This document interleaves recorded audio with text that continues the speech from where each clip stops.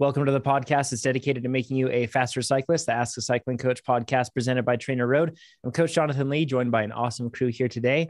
We have Pivot Cycles and DT Swiss's Hannah Otto. Hi, everyone. And Hand Up Plus the Black Bibs Racing's Ivy Audrain. Hey, how's it going? And we also have our head coach, Chad Zimmerman. Hi, everybody. Good to have you, Chad. It's good to be we here. were going to get 2 weeks in a row with you, but then we made a scheduling snafu. So next week you won't be with us. So we're going to squeeze the juice. We got Chad this week. It's going to be a good one. Bring me dry. That's it. You can submit your questions, and they're the ones that we're going to answer today. Well, I mean, not the ones that you're submitting now, because that would be future and this is past, but hey, just the same, you can submit your questions at trainerroad.com/podcast. That's where we will comb through questions every week and answer them. And if you're listening to this podcast, joining us on YouTube right now, give it a thumbs up. If you're listening, share the podcast with your friends and rate it on Spotify. That's a huge need for us, and it really helps the podcast. So sharing it with everybody, that's the thing to do. Before we get into we're going to throw everything aside and just jump straight into questions today. And this first one comes from William. He says, help me understand warm-up requirements and the performance throughout a ride. I feel like I need about an hour before I can perform properly. Early efforts feel terrible and make me want to quit, while later during comparable efforts, I enjoy pushing harder and farther. The people I ride with seem to be much more consistent in their performance, usually outperforming me in the beginning and keeping the same level throughout the ride, only dropping off toward the end when exhausted. Whereas I seem to struggle at first, often holding the others back. Then it evens out, and towards the end, I can often impress them with my efforts. So I paraphrase, where do you find the strength and energy at this point? That's what they're asking him. He says, and they don't do anything different than me. The difference is at most 10 minutes of riding to their pace or to their place or mine. So what could be the cause of this? Could it be physiological? I've done many years of strength training before starting cycling more seriously. So could it be explained by my muscle mass and muscle fiber type? What else could it be? Do you have any similar experiences yourself or with other riders? What can I do to improve this? Even if it's just a social ride, it does suck to be barely holding on for the first hour, and simply adding an hour at the beginning of each ride isn't really practical. We have a lot of fodder, whether it's personal experience, whether talking about warm-ups and the science behind warm-ups, lots of stuff to go through with this. But Ivy, you've done a ton of different types of racing, like track racing. So there's this old adage where it's like shorter event, longer the warm-up. Longer event, shorter the warm-up, like where they're inversely related. That's an adage that isn't scientific. That's just like what we hear people say. And you have tested the extremes of that, because you have done long world tour level pro road races. And then you've done track racing where you just stand and sprint for a short period of time. Mm-hmm. Have you noticed something like this before, where it takes you a long time to warm up, whether it's in you or other riders? Yeah, I've definitely raced with and ridden with people that say this and believe this, that they take longer to warm up and get so trapped in it that it sometimes, maybe like William is experiencing, kind of wrecks their ride or race because they get trapped in that mindset that they take so long to warm up. And the thing that stuck out to me about what William said is that the people they ride with outperform in the beginning and stay stronger. I don't know that that's necessarily true. Maybe the people that William is riding with just isn't waiting to feel absolutely perfect. I think William might be, and that's kind of what I've experienced with people that believe that they need a really long time to warm up. They usually don't. They're just waiting to feel just right and perfect. And everyone around them feels the same way, but they're just, they're not warmed up yet either, but they're just not waiting to feel just right. And they're maybe able to get into that effort a little bit better because they're not trapped in that mindset of thinking they need more time, Yeah. Hannah, how about you? Does any of this resonate with you? Yeah, absolutely. And I do feel like I need a little bit longer warm up, maybe than some people, but definitely not an hour. So I think there's a point of diminishing returns in this, where I completely agree with what Ivy's saying is, at a certain point, you're no longer warming up. You're just waiting to feel perfect. And that moment may or may not ever come. And so I think really you need to understand. Yeah, exactly. Right. And so I think, what this individual needs to understand is what the main goals of warming up are. And once that individual has achieved those goals, it's time to just move forward, regardless of what they feel like. Yeah. And Chad, this has got to like strike chords with you, because there are a lot of different questions in this that he's asked. There's also some assumptions in place. Where do you want to start with addressing this question? Then we'll get into more some practical things of what each of us do to warm up, and we can take that discussion. Yeah. And Hannah just set this up really well too. And we'll get to what her warm up is, because when we were discussing this prior in our planning meeting, she said so many things that hit on a lot of scientific points that I'll cover. So we'll get to that. But William, I want to express a little bit of, I kind of relate to you, because I mean, we just dove right into this. Typically we have a bit of preamble and we talk about a whole bunch of things, and I can settle into a more relaxed groove, and there's no warm up today. We're doing John said no. So bear with us. First slap attack. Yeah, seriously. Okay. So let's just cover what Hannah alluded to. The purported purposes are really the benefits of warming up. And then we can maybe piece together why it's such a struggle for William, or maybe why it shouldn't be. First off, physiologically, there are a number of things we're trying to achieve, and largely we want to increase body muscle temperature. So you can call it body temp, but really we're trying to heat the muscles. There are other things that are going to heat with it, but a number of studies will have touted, and it is a clear scientific consensus. It's about 1 degree Celsius increase in muscle temperature can yield improvements in performance. And they can pin that to a number. I see 2% up to 5%, depending on whatever aspect of exercise performance they're measuring. And there's also a muscle temperature response that positively relates to the movement velocity. So to put that less scientifically, it's high speed movements are tied to warming, and that ties to improvement in performance. So there's a reason we do or recommend quick leg spinning at the start of every workout. So there's a velocity related aspect to that. And the same can be said about the work rate, or in our parlance, the intensity. So, the takeaway here is that all of this so far supports the inclusion of both quick spinning and a little bit of hard work when you're warming up. And this makes sense in most cases. We'll get to the simplicity of all of this a little bit later. And then also, interestingly, the higher the intensity of the warm up, the longer lasting the warming effects. And that's something I kind of want to address a little bit just ahead here. But and I do recognize that it's not always desirable to warm to this point, because we can decrease our heat storage capacity. I mean, on a hot day, warming up in the direct sun prior to a criterium where you're going to be hot from lap one, probably not a good idea. So warm-ups do need to be tempered with good judgment. I mean, it can't all be reduced to science. I can, but I mean, you don't even have to consider the science. Just recognize that if you go in hot, you're going to stay hot, and you're probably going to get hotter. Okay, another benefit, or a purported one, and actually a measured one, or a research-based or evidence-based one, is to elevate baseline VO2. So our oxygen uptake. We want to raise that prior to engaging in whatever our event or race or workout is, for a number of reasons. First of which is we want to improve those VO2 kinetics that we've discussed in the past. And to put it really simply, it's just faster oxygen response. You work harder, you need more oxygen. You work less, you need less oxygen. How quickly do those kinetics change? Secondly, by elevating that baseline VO2, bringing your oxygen uptake up prior to whatever you're going to do, we can actually reduce that VO2 slow component that we've also discussed. So, over time, that inexorable crawl toward not really failure, but definitely diminished performance and more labored, just higher RPE, just harder work, we can actually affect that positively by warming up. And we've talked about this a number of times, and I think this is probably the most obvious one, is we can decrease our reliance on glycogen early in a workout or race. And the idea being that if more oxygen is being consumed, then we're making better use of our aerobic metabolism, which means we're tapping our anaerobic stores less.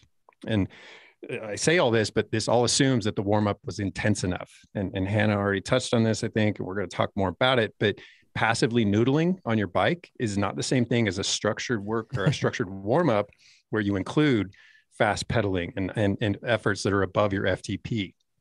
And it also assumes, and this is very important, that it's not followed by too long a duration of a transition. You can't warm up and then go race 30 minutes later and expect to benefit from any of the any of the things I just described.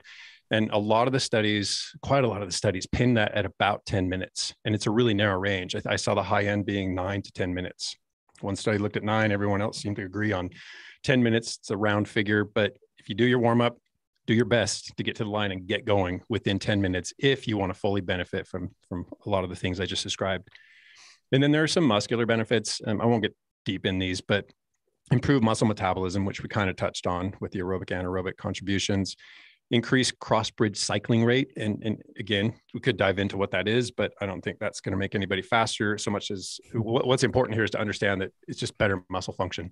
Your muscles work better because they're warmer. Okay. And then you get a little more specific and prime your type 2 fibers, right? Your high force, low fatigue resistant fibers. If you're going to use on that, if anything you're going to do is type 2 reliant, probably a good idea to wake those guys up. Sprinting's part of your ride. It's an obvious get, but any type of racing you do, it could be, cross country mountain bike, marathon mountain bike, even a time trial, if you're going to, for whatever reason, attack short climbs. I mean, there are all sorts of use cases where it makes sense to do a little bit or a handful, I guess, of activation efforts. This does translate to improved performance, measured, evidence-based, improved performance. And then finally, it's kind of an outlier, something I don't think people necessarily consider, but it can prime your respiratory muscles. And I leaned on a particular study that showed evidence that use of one of those inspiratory muscle devices, so an IMD, actually improved 3,200 meter running time. And it did so via enhancements in inspiratory muscle function. And I know that doesn't directly translate to what we're talking about here, but it does suggest that perhaps your inspiratory muscles bear a small influence. And I think that makes good reason. Those are muscles we heavily rely upon, especially if we're working hard. So why not kind of prime the pump? Yeah. So this is a lot of like the physical goings on. Thank you so much, Chad. That was like a wonderful breakdown of what goes on inside our body when we warm up. We also have other episodes where we've talked about this. So if you search for Ask a Cycling Coach podcast warm up, you'll find the different times when we've mentioned this. And Chad just did a fantastic job of summarizing what he's gone into in a lot of depth in other episodes, which is fantastic. I want to focus in on this physical stuff and then go into the mental side of things thereafter. Chad, do you think would it be okay if we went over Hannah's warm up and use that kind of as like a kickoff to talk about the physical things? Yeah, it's perfect because it kind of tees up a number of questions that I have for William, a number of questions I think we all have for William. Yeah, no doubt. Hannah, what's your typical warm up like? We can run through that. And then the other question that I have with this is, when do you change that and how do you change it depending on different circumstances? Mm-hmm. Yeah. I'll do my best to just focus on the physical because I feel like the mental is so intermixed with this as well that I'm excited to talk about that too. But usually I just start with a super easy spin where I just ask nothing of myself other than to turn over the pedals. And that's just going to last as long as I need it to, but probably no more than 5 minutes. And then I'll start an aerobic build, which will lead into a short tempo effort, usually 3 to 5 minutes. And then I'll do usually 3 high cadence spin ups, which I feel like really get my respiratory rate up and get my muscles moving without overloading those muscles. That's the sensation that I have. And then I'll finish up with 1 race pace effort. So that's usually what I'm doing is I'm mimicking what I anticipate the first minute of the race to be. And then I usually spin down a little bit. I actually cool down a little bit from that warm up so that I'm not just standing in the grid right after that hard race pace. Breathing heavy. Yeah. With like legs that feel like they're full of blood and stuff. Yeah. Can I ask you when you're doing these high cadence spin ups that you do early on, are you paying attention to power or are you more paying attention to just making sure that you are getting that neuromuscular coordination firing properly? Mostly just the neuromuscular coordination. I'll look at the power just a little bit, but the range that I allow for this is more than 50 watts. I don't really have any expectation attached to that other than, I'm not going to be below aerobic, I'm not going to be in recovery type for that. But mostly what I'm looking at is being over 110 RPMs for those and still maintaining nice, good circles and not bouncing on the saddle. Sorry, Hannah. Yeah. No, that's a good point too. Like if the whole point is to build like proper firing patterns and coordination, you don't want to embrace bad technique, right? Yes. You kick off the day. Yeah. How about you, Ivy? You just raced a crit this past weekend, something high intensity, relatively short compared to a lot of the different events that you've done. What's your typical warm up like, or what sort of boxes do you like to check in a warm up beforehand? Well, from a structure standpoint, mine looks remarkably similar to Hannah's. And I laughed when she said she tries to emulate what the beginning of the race looks like, because that's absolutely what I do. Like if I'm going to a road race, I'm not going to honestly, or a longer one, I'm not going to do much, especially if I'm expecting a really kind of slow, chill start. I'll do some high cadence stuff. When I was doing track stuff, we would have like a set of rollers on the rails, like next to the start line, because you want to be like warming up and warm all the time and be able to hop right onto the track. Before this weekend, I rode to the crit and did a lot of my warm up on the ride to the race. And I think the biggest mistake that I see a lot of people do when they are trying to warm up is do really high intensity, like straight up sprinting, like anaerobic, just striking a bunch of matches to think that they need to get their legs open and ready for that kind of effort. And it's super unnecessary. So it's hard to find a balance between making sure you like check all those boxes for those systems without burning a bunch of matches. Chad, is there like you've done TTs, crits, road races, mountain bike races across the board. What sort of structure do you typically try to implement for a warm up?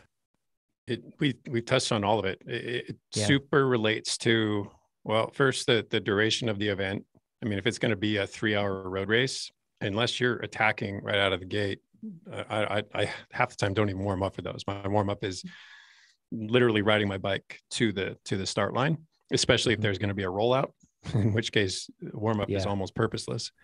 If it's a time trial and you're gonna be going fast right from the start, obviously gradually easing into the pace you're going to hold, but it's still going to be a really high pace right off the ramp, then it's going to be more specific, kind of what Hannah described, just taking your time, kind of letting things open up and then easing into at some point some race pace efforts, and then dialing it back a little bit so that you have a reprieve between the warm up and the start, but obviously not too long a one. And then with criteriums and anything, cross country mountain bike race, anything that's going to take off really hard, if you're not braced for that, if you haven't established or fortified the neuromuscular communication, you're stacking the deck against yourself, and both psychologically and physiologically. Or I should have said that in the other order, but the psychological component's a big one, because if you've already kind of primed yourself for something that hurts that bad, even if you've just done a toned down version of it, and you should, small ring sprints work great for a really fast start. I mean, if you're going to be one of those guys who wants to chase the first lap preem, or you just want to be up front, or you just want to start hurting people early because you're feeling great, whatever reason, just some small ring sprints do everything you're going to need. You don't need to do some big gear stomps trying to, affect things in the most important way, the most important training way, probably. So, I mean, be realistic about it. Don't overdo it. But it all just comes down to keeping it simple. And everyone's touched on this who's spoken so far. What are you facing? Well, do a little bit of that. I mean, and if it's going to be a lot of those things, do a little bit of each of those things and stagger them in whatever ways you want. If you look at the workouts or the warm-ups that we've are staged prior to every workout. I mean, the workout's always specific, or the warm-up, is always specific to the workout, always has some efforts, 99% of the time, some efforts that are just like what you're going to do. And then sometimes it's a more general warm-up that is specific to a race simulation. And you'll see all sorts of things that, even though they don't specifically apply to the workout, they're purposeful. And even some big gear stomp, or some really high intensity, 150%, 10 seconds at a time, precede a time trial. It's like, well, what's that for? Well, you will rely on those fast twitch fibers to some extent. So why not prime them with some things that aren't going to negatively impact them? Yeah. Don't you feel like mentally it helps you too, when it's going to be a really hard start, to 100% get a gauge for how you're going to feel on that day, to kind of emulate some of those efforts? I know it does for me. Oh yeah, it's huge. And that kind of brings up let's talk about the Team Sky warm up that was, that's been made famous. So effectively what that is Bradley Wiggins talks about this a lot of the time. He had the same warm up every time, and he used that same warm up because it was like a good diagnostic tool.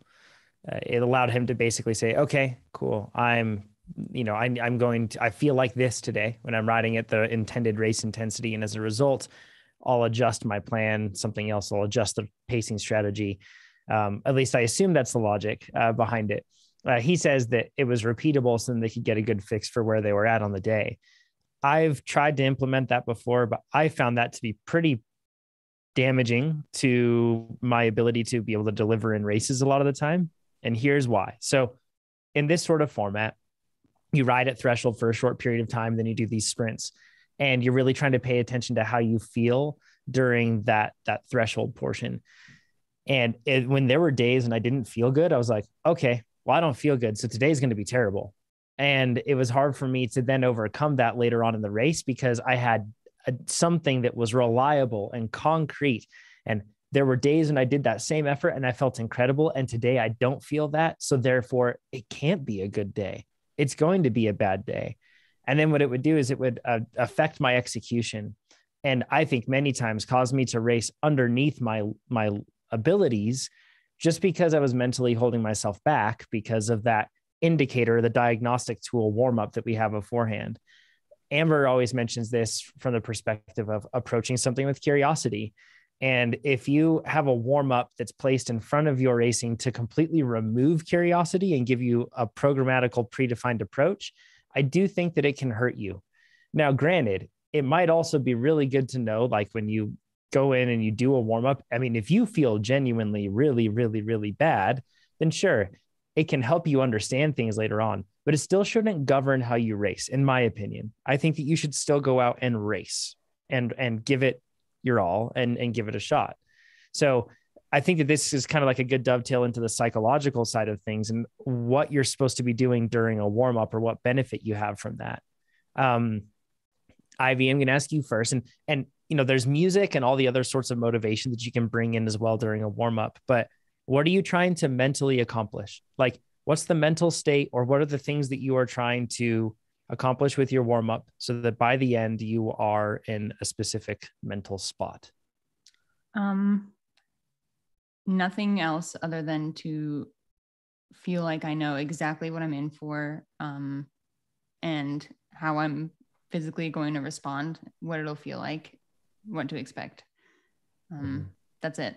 So that goes for, like the whole scope of getting ready for a ride, that goes for like timing and making sure I have plenty of time and reducing stress, and for race warm-ups specifically, music to get in the right headspace. But yeah, I really just want to, like the reason why we warm up for getting our legs open and being physically ready is to make sure that we aren't shocked by the effort that's about to take place, right? And so that's basically what I'm trying to prepare myself for. Yeah. On the mental side too. Yeah. Hannah, how about you? You mentioned the psychological portion of your warm-up is huge. Yeah, I think, there's just so much to this. And I think it's really interesting what you brought up with Team Sky, because it makes sense to apply to them because they can change the race, hypothetically, depending on how they feel. But it really doesn't make sense for anyone else that I can think of. I mean, if you're not in the world tour road racing and you have a team where you can go to all your teammates and say, hey, this is my sensation, let's do this today. I mean, I'm not going to go on the start line and ask all the ladies if we can ease into the race a little bit more, So it really honestly does not matter how I feel in the warm-up. And for that reason, with athletes that I coach and such, I think it's really important to practice this and create these data points in training as well. I'll actually have people make a note, myself included, when they feel really, really bad in warm up, but then have a great workout, because it happens all the time. And so it's super important to remember those times and have those times data marked in your mind on race day. You can say, oh yeah, I feel bad today, but I did the last time I set a PR in my workout too. So you really have to take it with a grain of salt. And I think for a lot of people, that means structuring it a certain way. It might mean changing up your warm up, or it might be warming up with different metrics. So I think for some people, even though you use power every single day of your life, you might warm up on race day, with more heart rate or perceived exertion, just so you don't get hung up on those numbers, because at that point they're arbitrary. You're not training. You're not, trying to create structure. You're just simply trying to prepare your body for the race ahead. And so for me, that's really what I'm doing in warm up, is I'm trying to free my mind of all expectations. So that's why I always start with the spin, because I've found that if I get on the bike and I just say, okay, I'm going to ride aerobically, immediately it's, what does this feel like? How do my legs feel? What do they feel like when I first get on the bike? What power do I gravitate towards? If I get on and I just say, I'm going to spin, that's it, that's all, then I find that it's just so much easier to be like, oh yeah, the wattage is low because I'm not expecting it to be high, because this is what I'm setting for myself. And so I kind of carry that throughout the whole warm up, is there's no expectation. It's just like Amber would say, oh, this is, I'm entering with curiosity. This is how I feel today. That's very interesting that this is how I feel.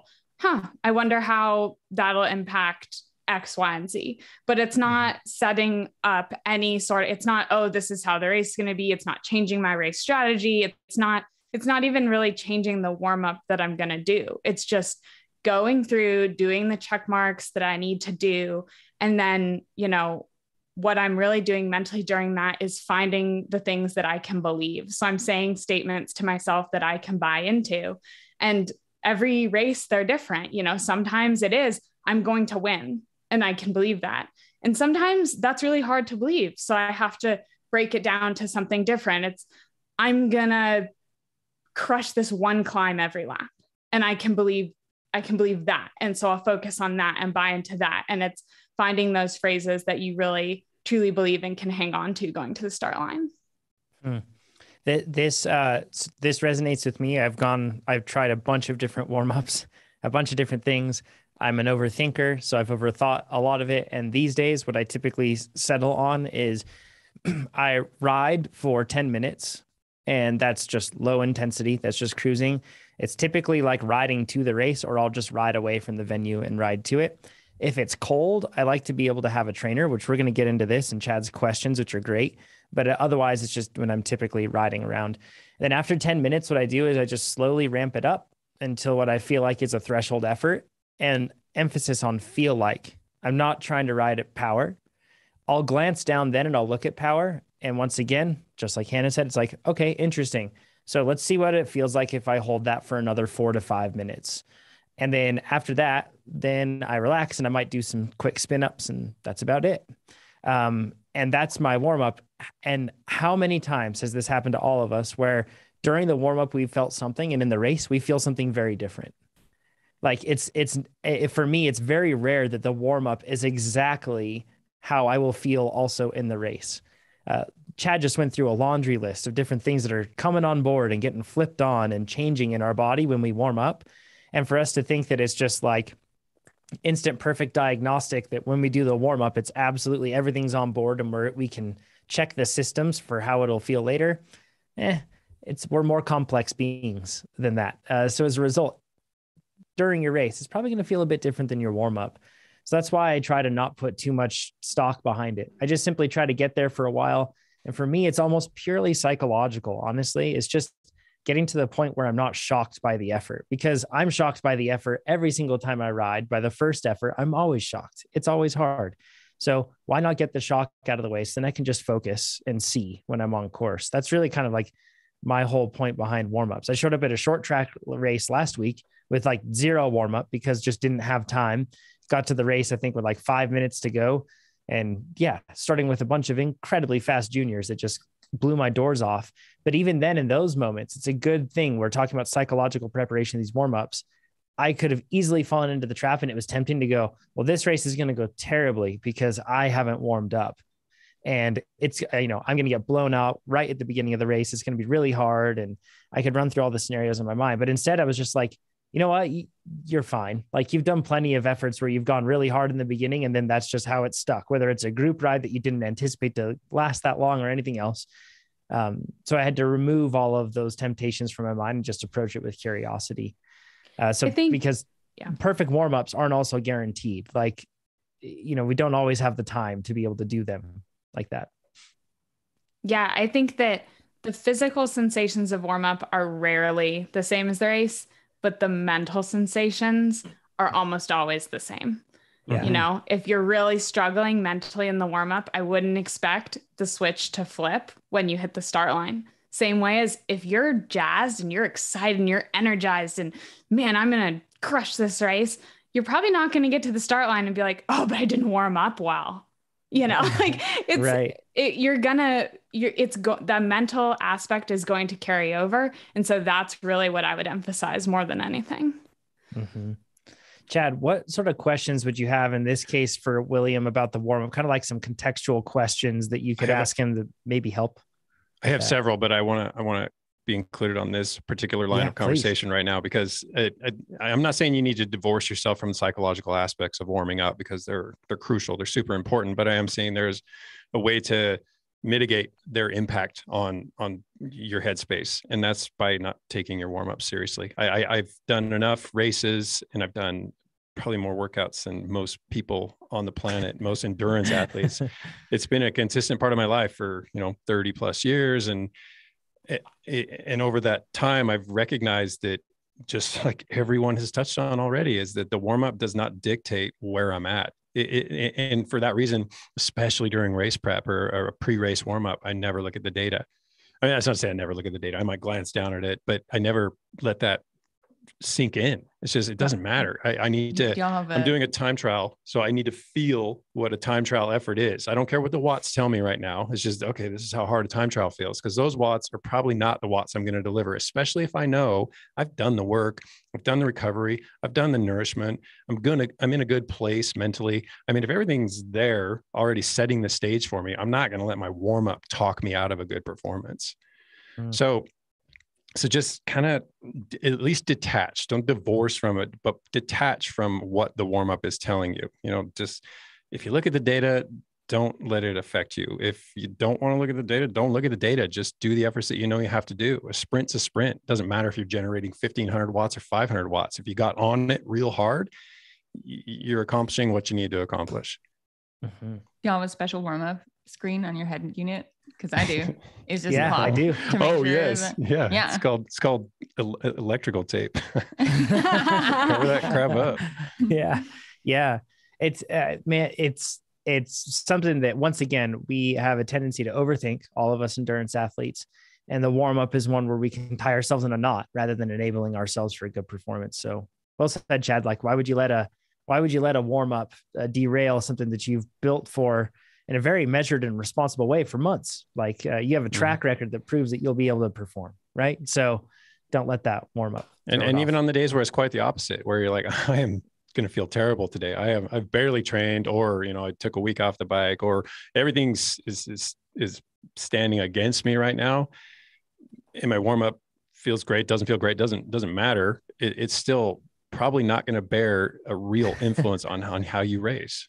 Yeah. Well, and unless you warm up on a trainer, it's going to be different every time anyways. Mm-hmm. So you have to allow for flexibility. Yeah. Chad, what questions would you have for William? You have a handful of them here, and I think that they can bring up some good talking points on how to execute a warm up. Yeah. So first, we've touched on these already. My biggest question we have different views on it, and that's going to be fun to discuss. So first off, is it cold? I mean, that's an easy get. I mean, we just talked about muscles function better when they're warmed, and they function better when they're kept warm. You can't warm up, let them cool off, and then expect to have all the benefits of the warming. Chad, can I go nerd on this one really quick? Sure. Because this one matters a lot to me. On the temperature side of things, you mentioned warming up for a criterium. I'm sure you're thinking of the Davis 4th of July criterium that you've raced plenty of times, when it's just always extremely hot. And it's a criterium that's usually really fast, and it's also a lot of turns. You can go onto our YouTube channel and you can see examples of that one. So I don't think I've ever done it under 100 degrees. I really don't. Yeah. And it's always hard. And the reason that it's always hard is because you've got those turns that are constant in that course, snaking back and forth. So it means that the race is always, if you're not moving forward, you're moving back. It's one of those situations. It's pretty hard to sit in. So in a race like that, you do want to make sure that you're warmed up. But warming up in and of itself just raises your core temperature quite a lot. And then if you do it on a trainer, it's going to raise your core temperature even higher because you're lacking that evaporative cooling that you have from moving. Because even on a windy day when it's, over 100 degrees and really hot, that you don't get much effect when you're just sitting still like that. You get a whole lot more when you're moving. Races like that are best promotion or support for cooling vests. I mean, yes. It doesn't matter if you sit in the shade with fans on you. Fans are blowing warm air. Shade only does so much. The cooling vest actually makes a tremendous impact in events like that. I agree. And this is why, like, for an event like cyclocross, when it's cold, I think that the trainer is awesome for warming up rollers, something like that, because it's so cold that if you ride around outside, you might be just freezing yourself, but just by moving through the air at a high rate of speed when you're trying to warm up. Whereas if you can warm up on those rollers, it's great. Also, like when you think about this, remember Chad said that you're trying to bring a whole lot of systems online. And if you do raise your core temperature too much, it's not like you can just like quickly cool off, within that 10 minutes and you're ready to go for the start line. Mm-hmm. Core temperature actually takes quite a while to adjust. And it's not something that just the effects are instant as soon as we can, and we can't just like drop it by stepping into the shade. And it's dependent on the ambient conditions too. So if you're sitting in 100 degree or 90 degree ambient conditions, you can only expect to cool so much. Yeah. So think about that in terms of what is the temperature going to be? And then for me, that's my next decision from that is, okay, am I going to warm up stationary or am I going to warm up on the road, moving through, or on the trail, whatever else it might be? That's a big point that I think doesn't get enough focus. So yeah, I think it's a really good question. Sorry, Chad. Yeah, well, no, it's fine. And still on the topic of cold temperature, because I'm not assuming anything, but if it is a cold ride, then, the warm up is going to carry different impact, or you're going to have to focus on different things than if it's a hot ride. But let's assume it's cold. We've already determined that, or already, laid out that muscles just function better when they're warm. But this is something, honestly, I'd maybe come across, but didn't really process it. But the speed of muscle relaxation is also affected by the temperature. And it's a pretty surprisingly high temperature where they're still affected. It was, I can't remember what it is in Celsius, but it was like high 70s in Fahrenheit, which is not particularly cold, but it does have an impact apparently on how well they relax. And we've talked a number of times about, muscles resisting muscles. You got synergists and agonists and agonists and antagonists. So, if we're pushing down the pedals and our quadriceps are firing and our glutes are firing to some extent, and our hamstrings are for whatever reason resisting because it's cold temperatures or cool temperatures, and they can't quite let go as readily as they would, we're working against ourselves, which even if it's 2 milliseconds magnified times 90 repetitions per minute times however many minutes that lasts, it can be an impact. So we do take an efficiency hit when the muscles aren't sufficiently warm, even on the other side of things, the relaxation side of things, not even the contraction side of things. Mm-hmm. So the temperature is absolutely a concern on both sides of it. And then my second question is, what's your typical cadence? And I know Hannah mentioned this already, and there's the cadence you're going to ride at, and whether or not that serves you best is debatable. That's a whole other conversation, but the warm-up cadence shouldn't be direct mimicry of what your usual cadence is, or even what your race cadence is going to be, because we've talked about how some of that quick spinning does do things that may not seem directly applicable, but will carry performance benefits. Mm-hmm. And then what intensities are you actually encountering during that first hour? This is a big deal because, then you have to ask yourself, just like we're talking about with the specificity of the warm-ups, are you priming the right energy systems? Are you priming the right muscle fibers? Did you do small efforts at the intended intensities? Because and it's the same thing, that warm-up simplification, you need to replicate what's ahead. Don't surprise your body. Don't surprise your brain. Do the things that are similar to what you're expecting to do soon. So if you're rolling into this, maybe you've got 10 minutes to get to the start of the ride and you just noodle over there and then it's going to be a fast start. Well, surprise, surprise, you're not ready for that. And this is going to be harder on you than it is for the people who maybe on their rollover did a couple hard efforts. And then this brings me to our biggest question. I think this is the one we can jive on the most is why do your friends always fall apart toward the end? And I know each of us, I've seen it on paper and I've heard it mentioned, have different theories on this. Frankly, I see it as they're just not pacing as well as you are. I think you might be getting it right. You're rolling into a long ride, holding a little bit back at the beginning or resisting it or, suffering, but then you end up feeling better toward the end of it. Tells me they're all going out too hard. They're all expending too much too soon, such that the last hour of the ride is miserable for them. And they're looking at you like, why are you still so fresh? Well, I didn't blow myself up in the first hour or two. Yeah. And when you're psychologically in a state where like, oh, I need a long time to warm up, I need to do that, you're going to ride efficiently. You're going to ride conservatively. You're going to do all those necessary things to be able to conserve energy and pace properly. Right. So I think that this is where the big point lies. It's the story you tell yourself about you and your needs to warm up and how that affects your pacing. And then you're inherently considering your situation against your friends, and you're considering that your friends have the ideal state and you do not, which is something we all do with every race. We show up to a race and we just think about whether we're in perfect condition or not. And we never think about the fact that everybody else is asking the same exact question and thinking that, oh, I'm not perfect today. So that's almost that should be erased. Nobody warms up perfectly in relation to you. Don't think of it in that regard. Everybody always feels uncomfortable in the beginning. That is part of it. In most cases, most people that are amateur cyclists, not professionals, and I don't know, maybe Hannah and Ivy can back us up here and say it's the case in professionals too, but most cyclists also go out too hard. So if you combine all of these factors, maybe in this case, William, you're doing great. Like it's normal. You just make sure that if you do need to do something like a warm up and you have time to do a warm up, sure, you can do it. If you don't have time to do a warm up, go in and expect the first little bit to feel uncomfortable, but continue to pace yourself and you'll be in a good spot. But never think that you are the only one with a problem or the only one that's unique in this case. Everyone feels something that's likely very similar to what you're feeling on the bike. Hannah, I don't know. Do you have anything else to add on this one? Yeah, I think that this is where you have to decide what you want to accomplish, and then you have to get over it mentally. So if you want to have your best race or your best ride, then maybe you're pacing it perfectly.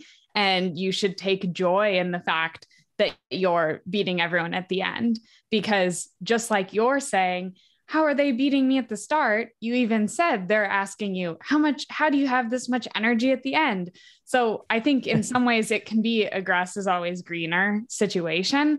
And if this is what works for you and that's how you feel, then instead flip the script mentally and be proud of your resilience and your endurance. But on the other hand, if you would prefer, or you even want to just try to be a different kind of racer, have a different kind of ride, try to change your expectation and to go out really, really, really hard at the start and see what happens. Just like Jonathan said, a lot of races, we all start too hard and we all know that we start too hard. It's a part of racing. It's almost a game of chicken. And that's usually yeah. I'm on the throttle the first lap, just saying, it's going to slow down. Everybody hurts. It's going to slow down. Everybody hurts, because that's the truth. No one is holding that pace for the next hour and a half, 3 hours, 8 hours, whatever, if it's Leadville, whatever it is, everyone's starting just a little bit too fast. And some people a lot of it too fast. So don't be afraid of that.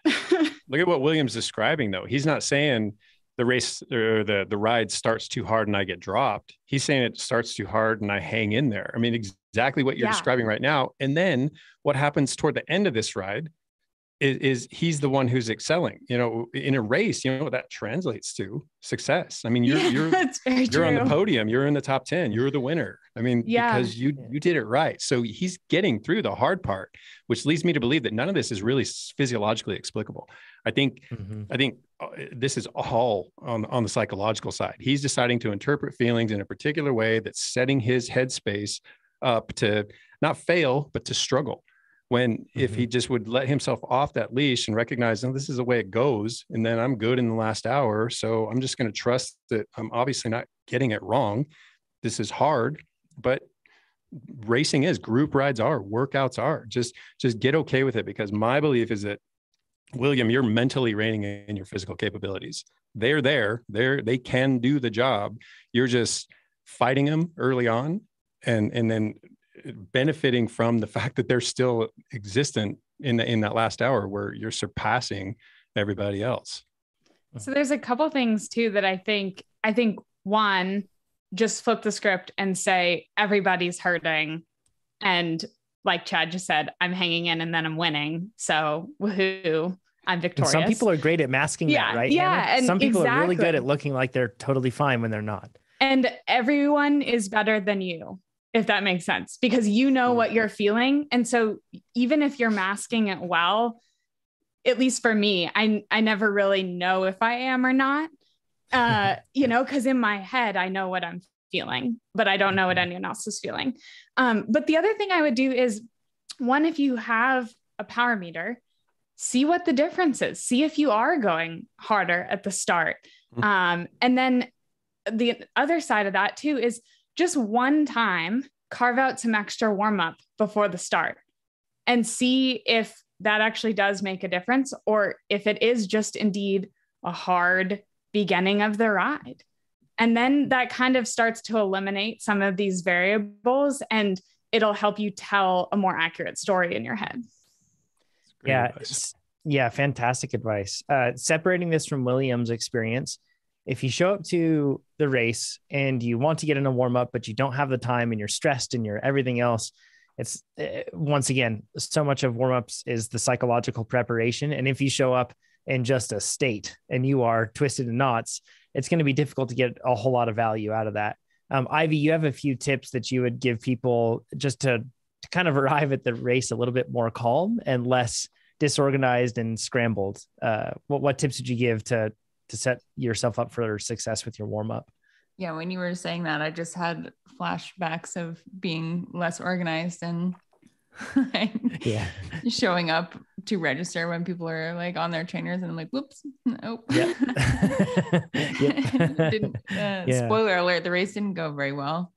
But yeah, specifically if we're talking about a crit and riding to a race or a short track or something that you can ride to, I like to ride there because I feel like that process of looking at the venue map, figuring out how I'm going to ride there, knowing how long it'll take me, knowing how much time it'll take me, and packing my little bag with all the clothes that I may or may not need, and like recovery drink and snacks and everything, just makes me feel like I'm having a plan that takes away. I feel like when I'm driving a cardio race, I kind of lean on it as a crutch a little bit, and you can just throw all your junk in your car, and you don't really need to look, or I feel like I don't need to look that closely at exactly how long it'll take me, like where I will park, how far away I have to park from registration, how it leaves a lot of variables unknown for how long it will take me to actually get ready for the race.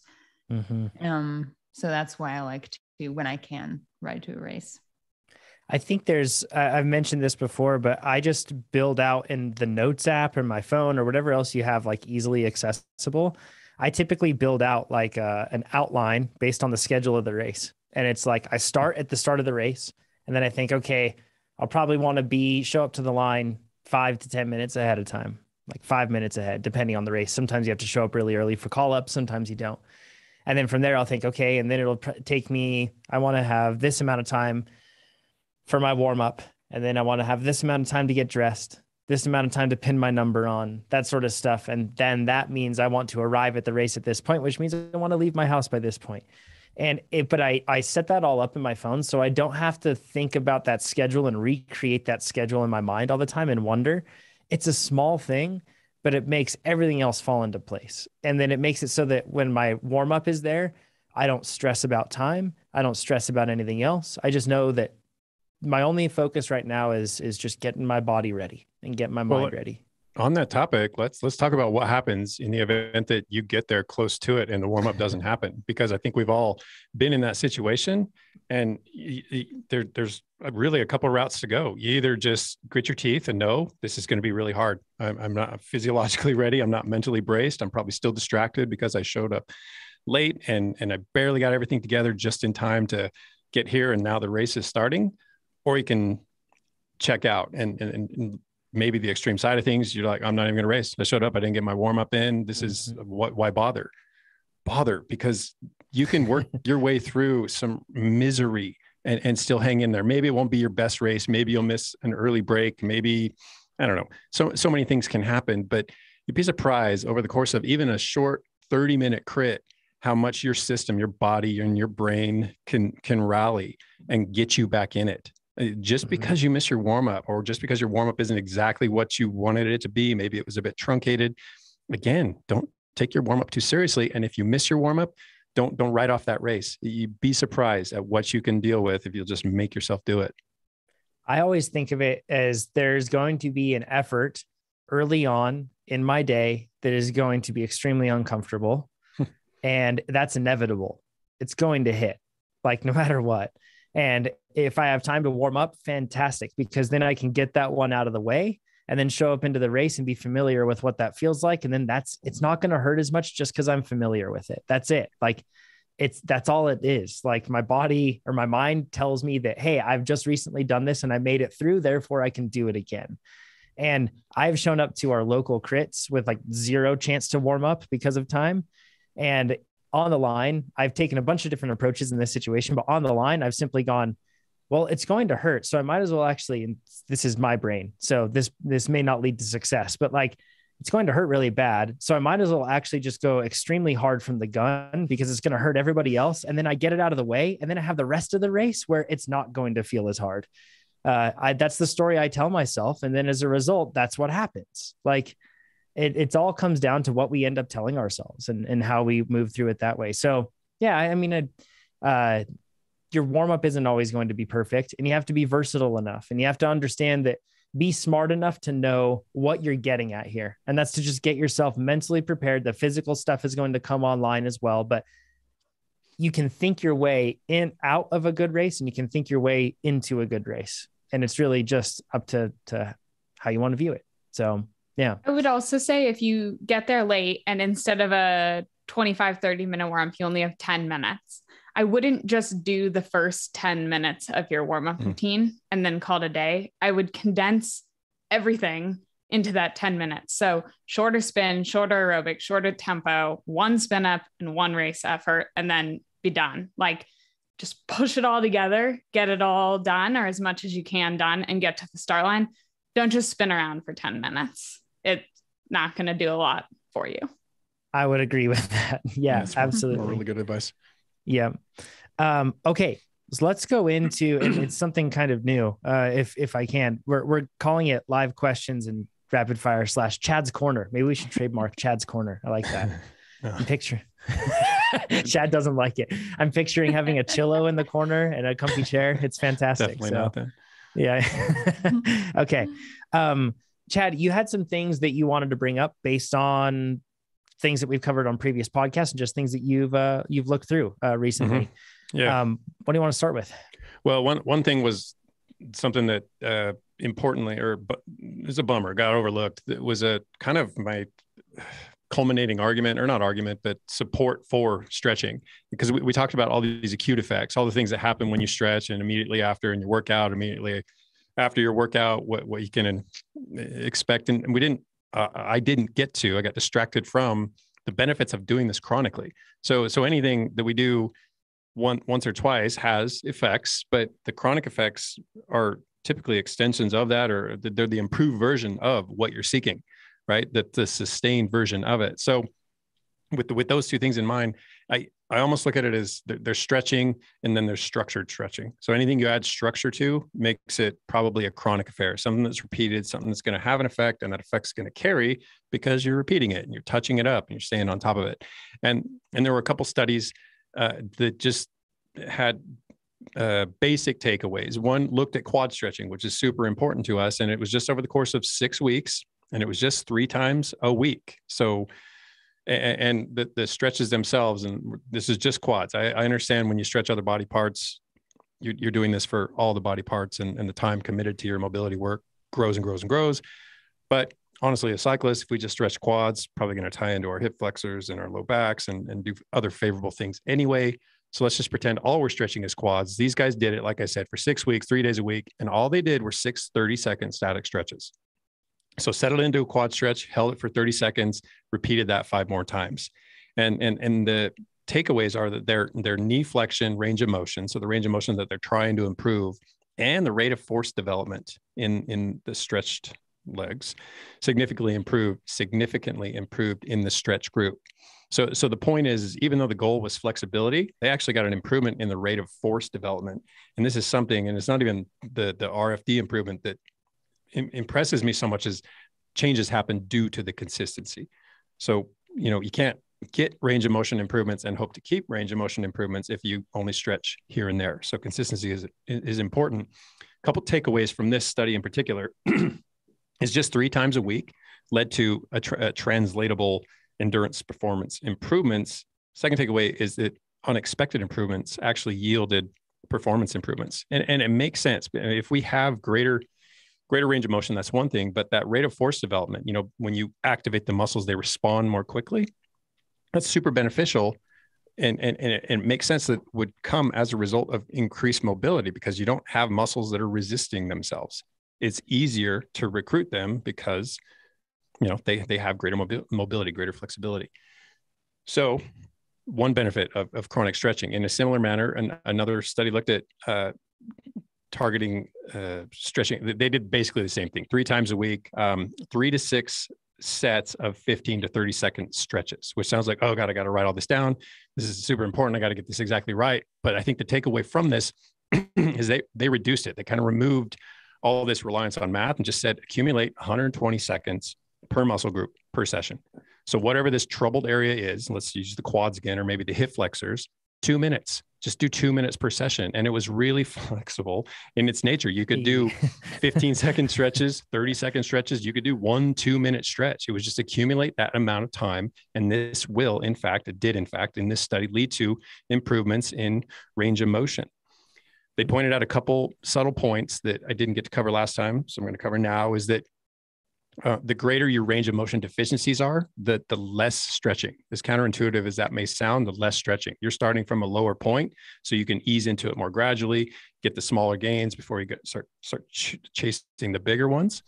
But once you have adapted and you have those bigger gains, if you want to continue to improve it, it's going to require greater volume. You're not going to be able to just do those 2 minutes and expect to increase your range of motion further. But in a lot of cases, you probably don't need to. But the point is that, right? Yeah, just like training, right? Yeah. Just why gymnasts gymnasts hold the splits for 5+ minutes, and they would have to be on the far end. Exactly. So, yeah. They're not going to do it for 2 minutes and expect to do the things that they can do. And then finally, if you do it chronically, you can actually get away with greater intensities, which brings me to the final point that I didn't get to cover, was the impact of intensity, or really the flexibility. I use that term again. The flexibility of intensity. You can stretch, encourage stretching to lower intensities, and the research encourages stretching to lower intensities when it's pre-workout.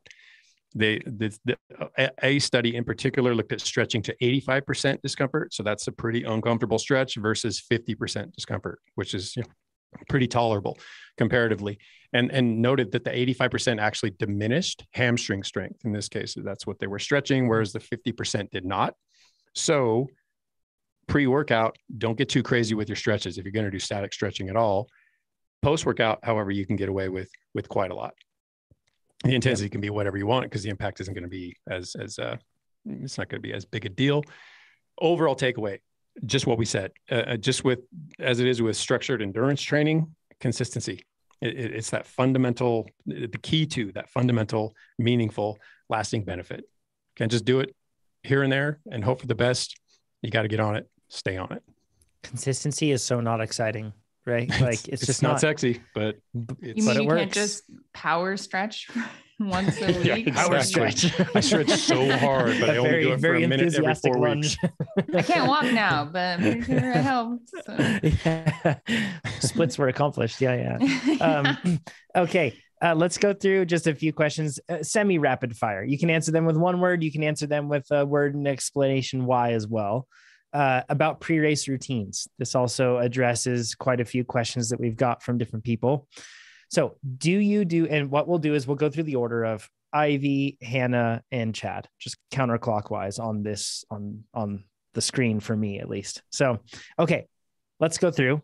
What do you do the day before the race in terms of openers or no openers? Ivy. Openers. Openers. I can say one word, right? Yeah. Yeah. One word or a quick explanation. Yeah. Openers, or if it's an XCO, that's usually in the form of a hot lap. Good point. Chad, day before. I'm kind of removed from this. It was wide ranging. It all depended on what was going on that day. So sometimes openers, sometimes just an easy ride, and sometimes nothing. So no real consistency there on the heels of talking about the importance of consistency. I do things, he says. Yeah. Ivy, any tips to make sure you don't forget anything before a race? You kind of shared one already. But. Yes. I used to have a checklist, but that didn't work because I raced too many disciplines now and everything I need. And with all the weather and, everything's different. So that didn't work for me. So from an equipment standpoint, I do this thing where I go from my feet all the way up to my head and like run through the checklist: shoes, socks, leg warmers, bibs, chamois cream, base layer, and just go all the way to the top, make sure I have everything. And then I pack my bags super early. Good tips. Hannah. Yeah, I always pack the day before. Even if I'm racing at 3 p.m. the next day, I'll still pack the bag the day before the race. And then I really like Ivy's feet to head. I usually go from the time I arrive at the race, everything I'll use, I just play through the day in my mind till after the race. Yeah. Chad. Yeah, same idea. I have a race checklist and a travel checklist. So everything I need for the race, and I do the mental inventory that Ivy described exactly from feet to head, making sure everything's on my body, and I know I'm at least pretty well off. And then travel checklist is a little different, and it's a little different dependent upon whether it's car travel or air travel. And then absolutely pack the night before. And just like Hannah said, it doesn't matter if the race is late in the day, it absolves you of that responsibility, helps you clear your mind, helps you focus on more important things. Good tips. That feet to head thing is such a dad move too, by the way, Ivy. That's really? A strong dad move. Oh yeah. That's akin to like get up early, we got a big day sort of a thing. I like it. Yeah. My dad used to always run through the checklist whenever we'd before we go, he'd be like, got your boots, got your socks, skiing and everything else. So, okay. How do you recon the course?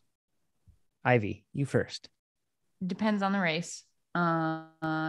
If it's a crit, show up early enough to get on the course, at least the race before mine. So if I race at 3 and there's a race that starts at 2, I plan on getting to the course in time to be kitted up and ready to take a lap at 1:55 before that 2 o'clock race starts lining up. If it's a road race though, I don't know, no recon. SOL. Yeah. Look at Strava. I don't know. Hope for the best. Hannah, how about you? Anything differently you do to recon a race? For XCO, I usually have kind of a 3-lap system. So the first lap, I just get through it. Even if I have to walk the sections, I don't put any stress on what I need to do. The second lap is stop and accomplish every feature that I want to accomplish, even if it takes multiple attempts. And then the third lap is hopefully do it all smoothly, link it together with all of the features. And then whatever extra time I have after that, it'll just depend on the course. And then if it's something longer, like gravel or Leadville or something like that, it's usually just recon via maps, which usually focuses on the biggest climbs and elevation changes. Awesome. Chad, Yeah. anything different you do? Not anything different really. The one if we look at this just from the perspective of road racing being on the pavement, if it's a short course, we'll actually ride it in criteriums. I mean, you just get on course and ride it 10 times and it's no big deal. A road racing course, if it's a long course, we try to drive key sections, or we would in the past try to drive key sections. And then if it's not terribly long, you can actually drive the whole course. Although I don't think there's a lot to be gained from that, because a lot of the time you're not really picking up on what you're seeing. So really you're kind of wasting your time. It might make sense to actually, you might have to drive the whole course is what I'm saying. But if you can just start at the finish line, check out, roll this way to check out the start of the race, roll this way to check out the end of the race. You're heading into it with probably more information than a lot of the people are going to come to the line with. I have a whole system. I'll look at the course maps. I'll look at YouTube. I'll look at forums. Those three things to look at like athletes' experiences. I never put too much stock in a single athlete's experience because it's all varied. Instead, I try to get a broad picture. And then from there, what I'll do is I'll go in and actually have a plan of how the race will unfold. And then I typically always try to get boots on the ground to be able to figure it out, just in the same way y'all said. So, and to provide context, I am speaking from the perspective of when I raced, which a lot of this information wasn't readily available. So you did kind of have to boots on the ground, go check it out physically. Yep, absolutely. Google Street View is awesome for criteriums because many times you actually have Street View there, and it can be really helpful. You can just get a better feel for like, oh, tall buildings there and prevailing wind always comes from the west. So that means that in this section, we're going to be sheltered and we're going to be able to have coverage, and here it ends. So that's going to be a decisive point on the course every single lap. Ivy's nodding. She knows what's up with the crit tactics. Okay. How long before your race do you like to arrive? Depends. If I'm riding and already kitted up and have everything squared away and I'm pre-registered, I hate to be too early because then I'm just kind of like sitting around doing more of a warm up than I really need to, just kind of wasting time and energy. So if I'm pre-registered and already have my race number and kitted up, only like 45 minutes. If it's like a course I know too. If I'm driving and need to register and get my number and do all that stuff, like 2 hours. I like lots of time. I don't like to rush. Awesome. Hannah, how long? 90 minutes. Almost always. Yeah. Chad? Ivy nailed it. It depends on the circumstances, but it's between 30 minutes and 2 hours. And it all depends on the importance of the event, the accessibility of it. I mean, if I can ride to it and kind of warm on the like I'm thinking of our local criterium, a ride over, there's my general or passive, if you will, warm up, do a couple laps of the course, jump in with the preceding race for a little bit, line up and go. Yep. Yeah. I'm 2 hours is my preferred time for anything consequential. Outside of that, it's just enough time to be able to get my warm up and routine in, which typically tends to be 45 minutes. So, okay. Next one. What do you eat before the race and when? Now I'm a pancake gal. Nice. 3 hours before the race. And then I have like as much, like a ton, like as much as I can. And then I definitely snack leading up to that, usually bananas, bars, and then gels right before the race. Awesome. Hannah. 3 hours before the race, I have chocolate chip pancakes. Yo, John makes the best Touché. chocolate chip pancakes in the world. Yeah, I don't eat pancakes Keegan? Unless there's chocolate chips in it. That's what's up, Keegan. Pancake King. Step aside. Yeah, I'm on the podium now. Yeah. It's I actually don't eat anything unless there's chocolate chips in it. Just to clarify. That's a fair rule. Chocolate chip pancakes. I put chocolate chips in yogurt. I put chocolate chips in pretty much everything. Sometimes I'll just spread them on toast. Really unpopular one is I put chocolate chips in cottage cheese. What's the European like chocolate sprinkle thing that they put on toast? What is that called again? Oh, I don't know. You know what I'm talking That's about? not sprinkle. That one's like a spread. Yeah. Yeah, it's like I don't know. Sprinkle on. I don't know. I travel to Europe with chocolate chips though, because they don't have them. And it's so, oh my gosh, it's a lot. Yeah. I put dark chocolate chunks. Like I break up a bar and I put that into the pancakes. And my favorite one Not is the a same. dark chocolate bar. Oh no, it is better. That's right. No, it is not the same. not It's the better. and there's this one and it's got lavender in it. And I think that's what I made for Ivy when she was there. So lavender dark chocolate chunks put into a pancake it's an experience. It's incredible. Yeah. That was for the Soldiers Hollow UCI race. And I think the last morning we had a short track one, but yeah, the XCO day, I like woke up and he didn't have pancakes ready. And I was like, what, John, are you serious? And he's like, oh, sorry. And made me a pancake really fast. Was it the ritual chocolate? Yeah. Oh yeah. Yep, I know exactly what one you're talking about. The lavender one. Oh, yeah. That's good. It's so good. Yeah. It's fantastic. Sorry, chocolate pancake talk. Give it a try, Chad. I'm sure you have one of those bars laying around. It's delicious. I may have. I mean, we've got a small pile of them, but yeah, no, pancakes are my go-to as well. And I don't, as anyone who's listened to the podcast knows, I don't take my nutrition too seriously. It usually works out really well for me too. But I can tell you all the science. I can tell you exactly what you should do. But what I do as I say, doesn't typically align. Yeah, no, I mean, why would I want to make things easier for myself? But it does depend on the duration for me. I mean, I can play it fast and loose if the event is 3 hours or less. Once it starts tipping upwards of 3 hours, I got to take things a bit seriously. And pancakes are the go-to. I don't chocolate chip them. I just slather them in syrup with just a little bit of butter spray, so I'm not heavy on the fat. And if I get them in an hour prior or 3 hours prior, ideally, that's great. But I don't overthink that. Yeah. Pancake man, as we've already covered, in 3 hours to 3 to 4 hours for me is ideal, actually, is what I've found. And then I snack all leading up to it though. So after 2 to 3 hours after those pancakes, I'm just taking in small stuff. Yep. Okay. We already covered warm ups, so we don't need to go into that one. Song of choice, favorite song when you're, before you warm up? That changes like weekly. No. Same. Yeah. You don't have a single one. Yeah. No. Okay. Yeah. Hannah, do you have a single one that you like? Someone's attacked that's listening to this. Yeah. Hannah, do you have a song that you like to listen to regularly? I usually don't listen to music at all. Whoa. Look at that. Yeah. Just like focused in the zone. I just like to be aware of my thoughts. Yeah. At first, I thought you were going to say like, Hannah, I listened to just be able to listen to your thoughts before a race and be okay. Like, I have no idea that. How zen is that? I try to remove my thoughts. They're terrible. Yeah. Head empty, no think. Chad, how about you? No, just like Ivy, it changes by the moment. If I don't have anything in particular, or if my creativity is lacking, whatever, Rage Against the Machine is always a bankable bet. And it ties way back to days when I actually raced aggressively.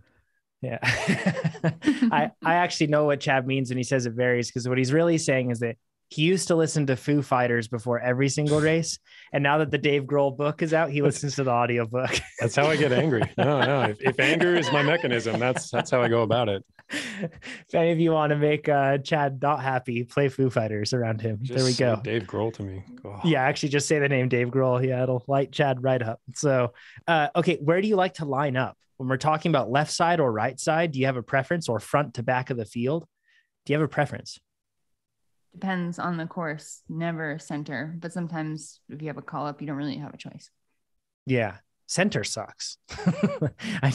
Yeah. Horrible. Yeah. Center sucks. Yeah. Hannah, how about you? Yeah. It all just depends on the course, what the whole shot is like, what the first corner is like, whether I think I want to be first into the first corner or follow a wheel. Mm-hmm. Chad? It'll definitely depend on the objectives. What I'm there to achieve that day. Am I going for a podium? Am I supporting someone else? Am I just hanging in for a training race? And then very much depends on the confidence in my training and my conditioning. So if I know I'm there to break legs, then I don't mind running up dead center and knowing that I'm going to ride away from people in the start. and stay in front of them, or just be responsive to everything because I can, versus going into it with not a lot of faith in my conditioning, in which case I don't necessarily hide, but I don't really care where I end up. Yeah. I wish we had Pete on right now, because Pete rolls up to the very back of the field for every single race, for every crit. Yeah. He like stands like intentionally, probably about like 10 feet behind everybody. He wants to run into us, benefit from the momentum.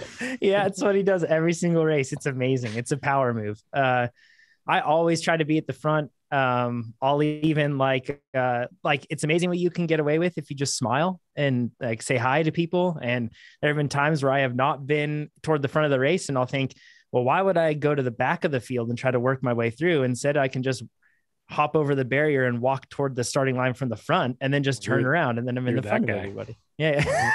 I smile. Be clear, you can only do this if you're a famous podcaster. You'll do this, or you'll be that person. Yeah.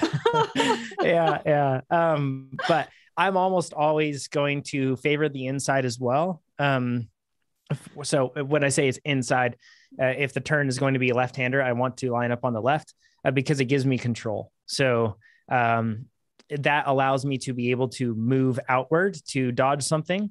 Whereas if I'm outside and somebody gets pushed wide, I have nowhere to go.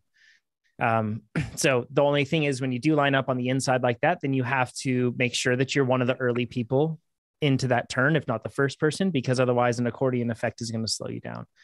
But I'm almost always going to go for control rather than being in a spot where something is out of my control and it can really throw off my race. But I feel like you're going to be in those positions regardless over the course of that race anyway. So why do you care? I think people place too much importance on their start position in a race. Some races, it definitely matters for sure. You need a whole shot. You need the cleanest, quickest line to the single track.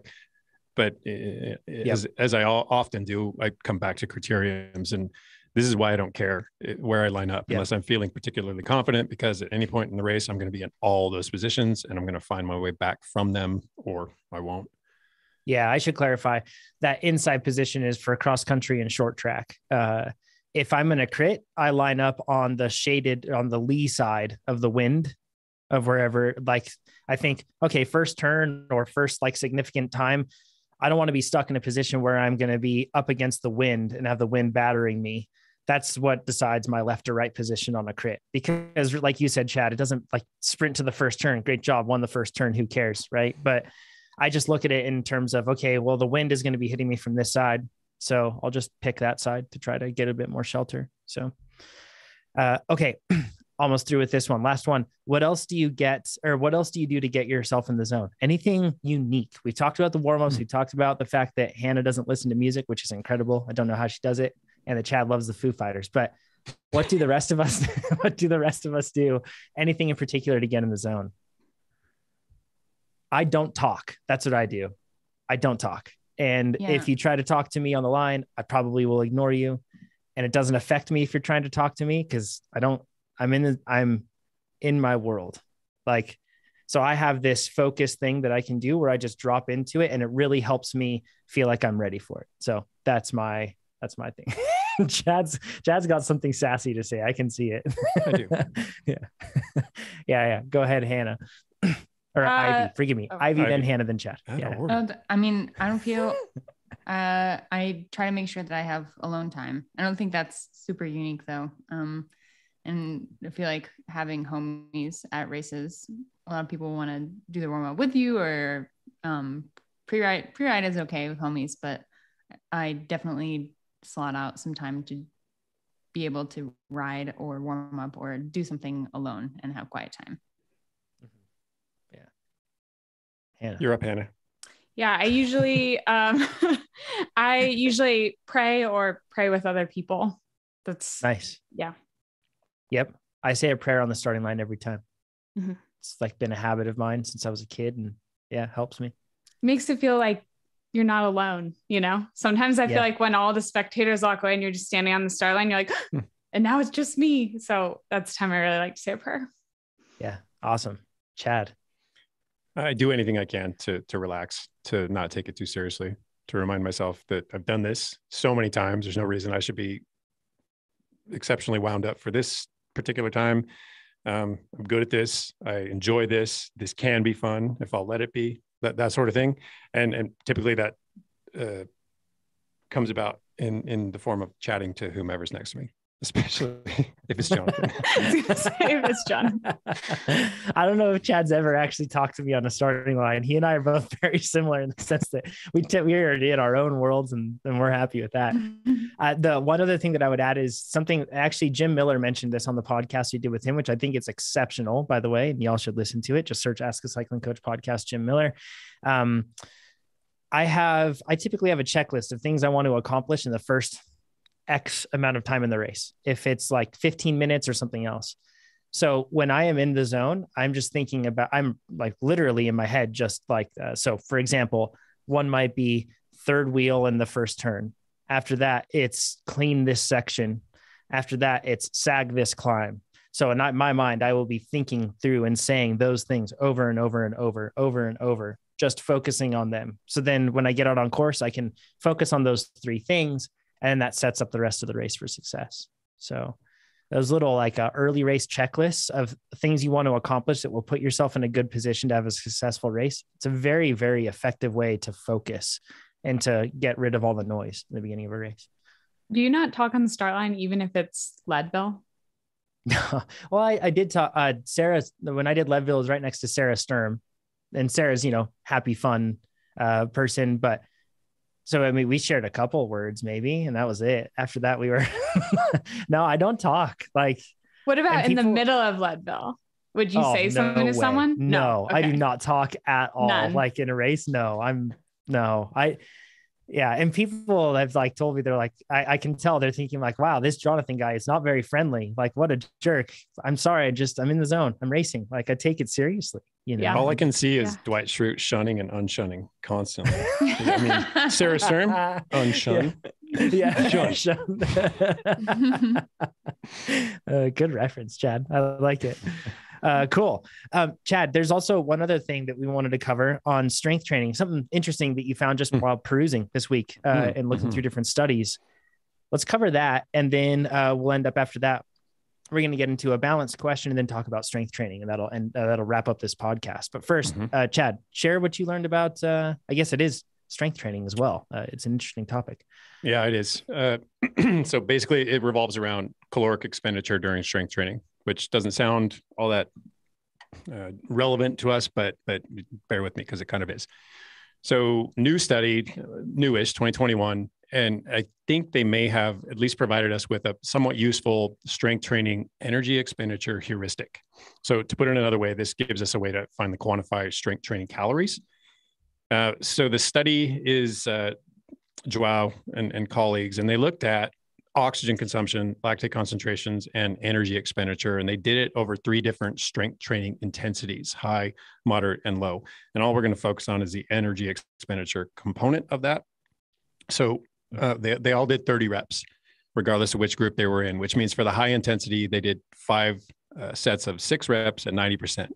Moderate did 3 by 10 at 75%. And then the low intensity, just a couple sets of 15 at 60%, all at the same tempo. So they didn't do it explosively. They didn't do it exceptionally slowly. They were all about 1.5 seconds up, 1.5 seconds down, 3-second reps. So this is not a fixed rep workout, because if you repeat 30 times of your 90% 1 rep max, that's going to be a heck of a lot more work than 30 times of your 60% 1 rep max. So really simply, high intensity did more work than everybody. Moderate intensity did more work than low intensity. You get the idea. They kept it really basic. The exercises were chest press, pec deck, which is, a pec fly on a machine, lat pull down, biceps curls, triceps extensions, squat, hamstring curl, crunch machine. I mean, like the most basic. If you hire a personal trainer and this is what your personal trainer runs you through, you need to fire your personal trainer, because you're not going to get fit. So as expected, the high intensity group had the highest energy expenditure values. Duh, they did more work. That's to be expected. But interestingly, and perhaps not expected, was that the low intensity group actually induced the greatest energy expenditure per unit time. So they burned more calories per minute, even though they were going at lower intensity. Reason being is that the high intensity group spent more time resting, and that's the nature of it. If you work at a higher intensity, you require more rest before you can work at a higher intensity again. And this is kind of similar to what we face when we do longer recovery valleys during like VO2 max or anaerobic interval workouts, and it drags down our average power, right? So we just spent more time resting. We did the same calories, right? But same watts. We still did the work, but time kind of dilutes what would be those sexier, more impressive numbers. So the relevant findings here is that across all three of those intensities, the average energy expenditure came down to about 6 calories per minute. And almost all the participants fell between 4 to 8. So, obviously they averaged it at 8 or 6, sorry, which doesn't sound like a lot, right? Because it's 30 minutes, you burned 180 calories, 45, 270, go for the whole hour, 360 calories. So minor takeaway is that strength training's contribution to body composition and fat loss are probably not directly attributable to your in-session energy expenditure.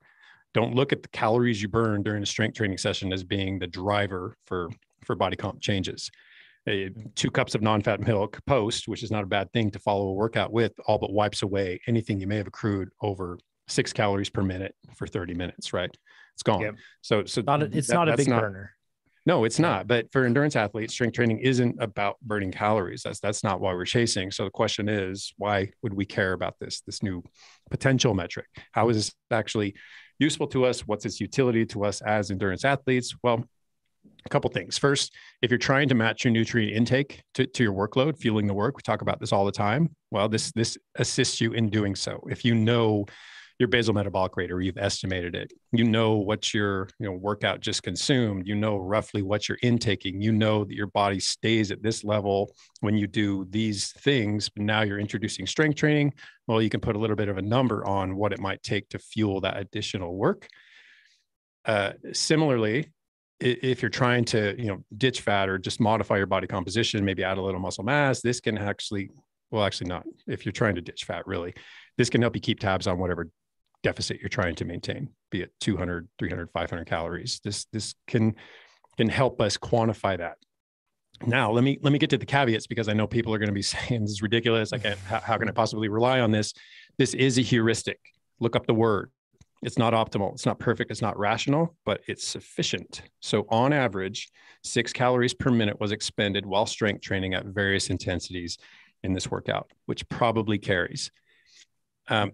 Another caveat, this is typical, so traditional in terms of the weight training. I've already alluded to that. I mean, so many machines. So I think that first off, there's tons of other ways to strength train, but I think just by removing the machines from the equation, you'll probably bump closer to 7 to 8 calories per minute, doing the same things, but doing them without the assistance of machines. And then let's take it to the extreme side of things. And CrossFit usually fits this bill. And within CrossFit, which tends to be probably the most metabolic way to move weights, the most in line with endurance demands and performance adaptations, a workout in particular. And I really thought on this one, and I can't think of one that's worse than this or more challenging than this. It's called Murph. And basically it pays homage to, as so many other workouts do, to a fallen soldier. This one's Lieutenant Michael Murphy. You don a 20 or a 14-pound weight vest, run a mile, do 100 pull-ups, 200 push-ups, 300 air squats, you run another mile. So this is what in CrossFit parlance is termed a chipper. You're not going to just run that mile and then drop down or jump up and do 100 pull-ups and then move on to your push-ups. Rather, you're going to do handful of pull-ups, handful of push-ups, handful of air squats, repeat until you knock them all out. Then you're going to go run. And I use run in the loosest sense of the term, because that last mile is not going to resemble running at all. You're going to survive that last hour. But the point is, you're pretty legit if you can do this inside of an hour, vest or no vest. And I promise you will exceed 360 calories over the course of that hour. That's a heck of a lot of work. So my point is, be realistic when you're applying this heuristic. That rhymed. Yeah. One more caveat. Work is work. Work has consequences. So even though the energy expenditure is relatively low, or may be relatively low, the toll on the body may not.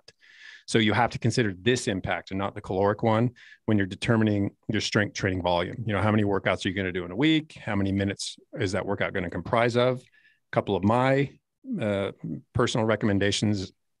You can get away with 3 times strength training during base, a couple times a week during build, 1 time a week during specialty, which is when you're in maintenance anyway. That is maintenance one time a week.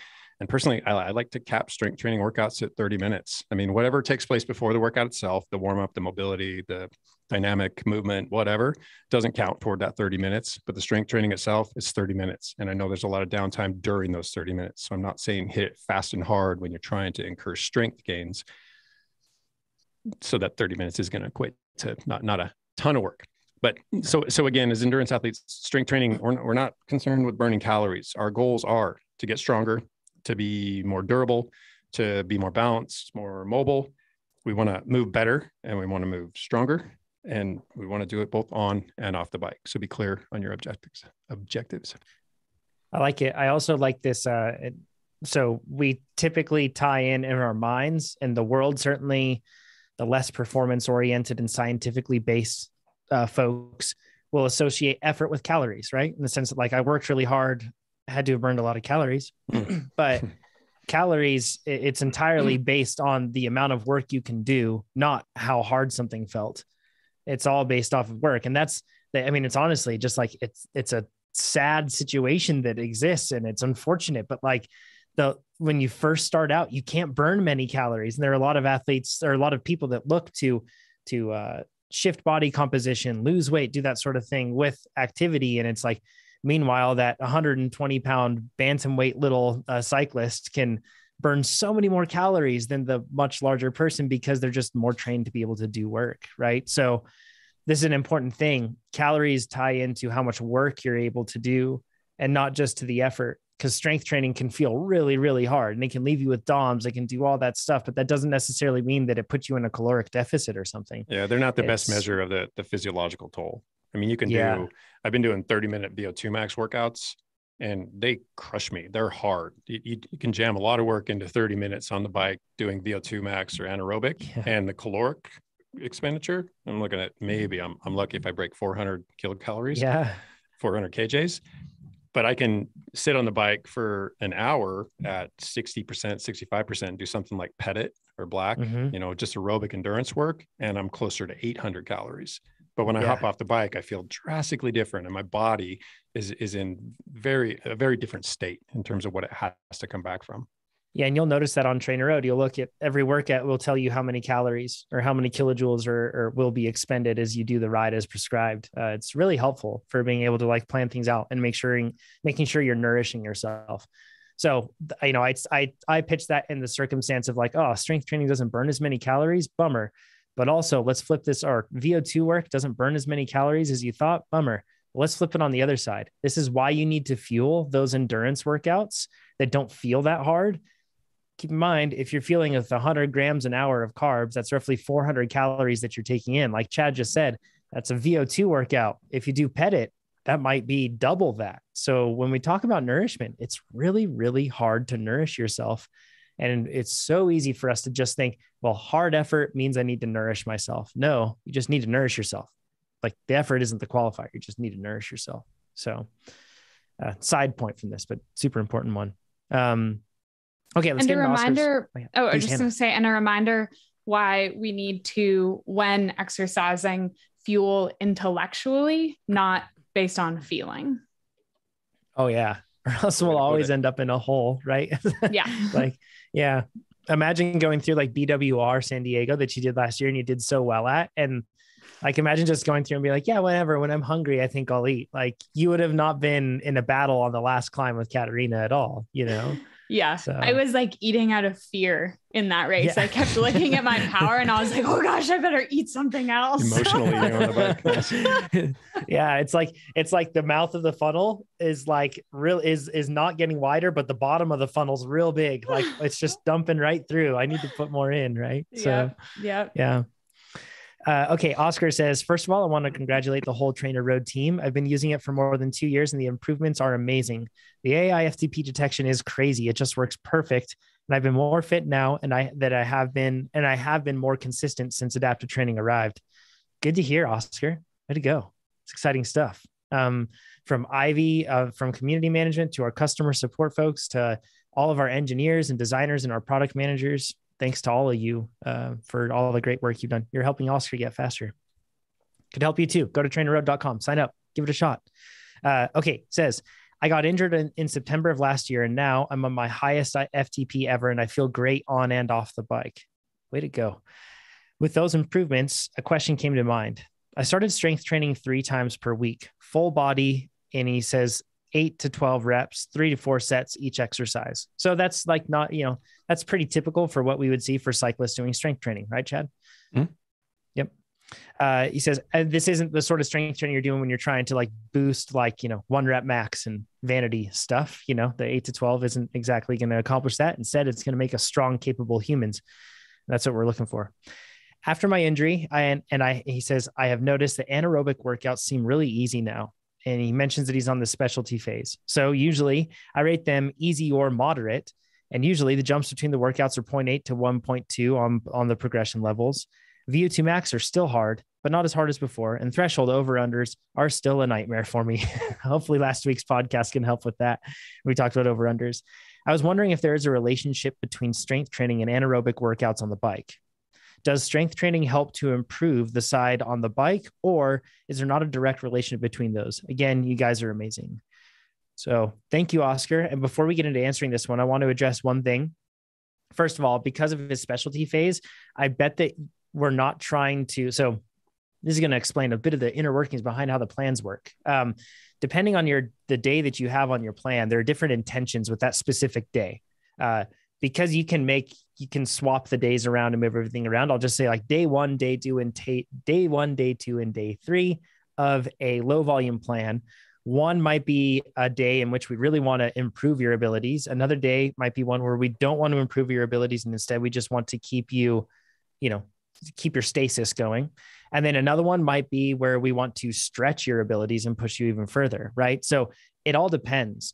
And as a result, sometimes you'll be doing anaerobic workouts. And in this case, like Oscar, you might be marking them easy. So you'd think that like, okay, well then why aren't I really moving up? Why isn't adaptive training going, okay, well in that case, boom, moving way up. Well, in the specialty phase, the goal isn't to really drive up your abilities so much as to make sure that you are refined and ready and able for your event when it comes. And that's probably why he's marking them easy. So anyways, that's how that works. Wanted to clarify that. And it's cool because now when you look at your training plan, you'll understand why some weeks you'll be like, I marked it easy or moderate. Why isn't it jumping me up even faster? Because maybe that's not a relatable objective for your goals.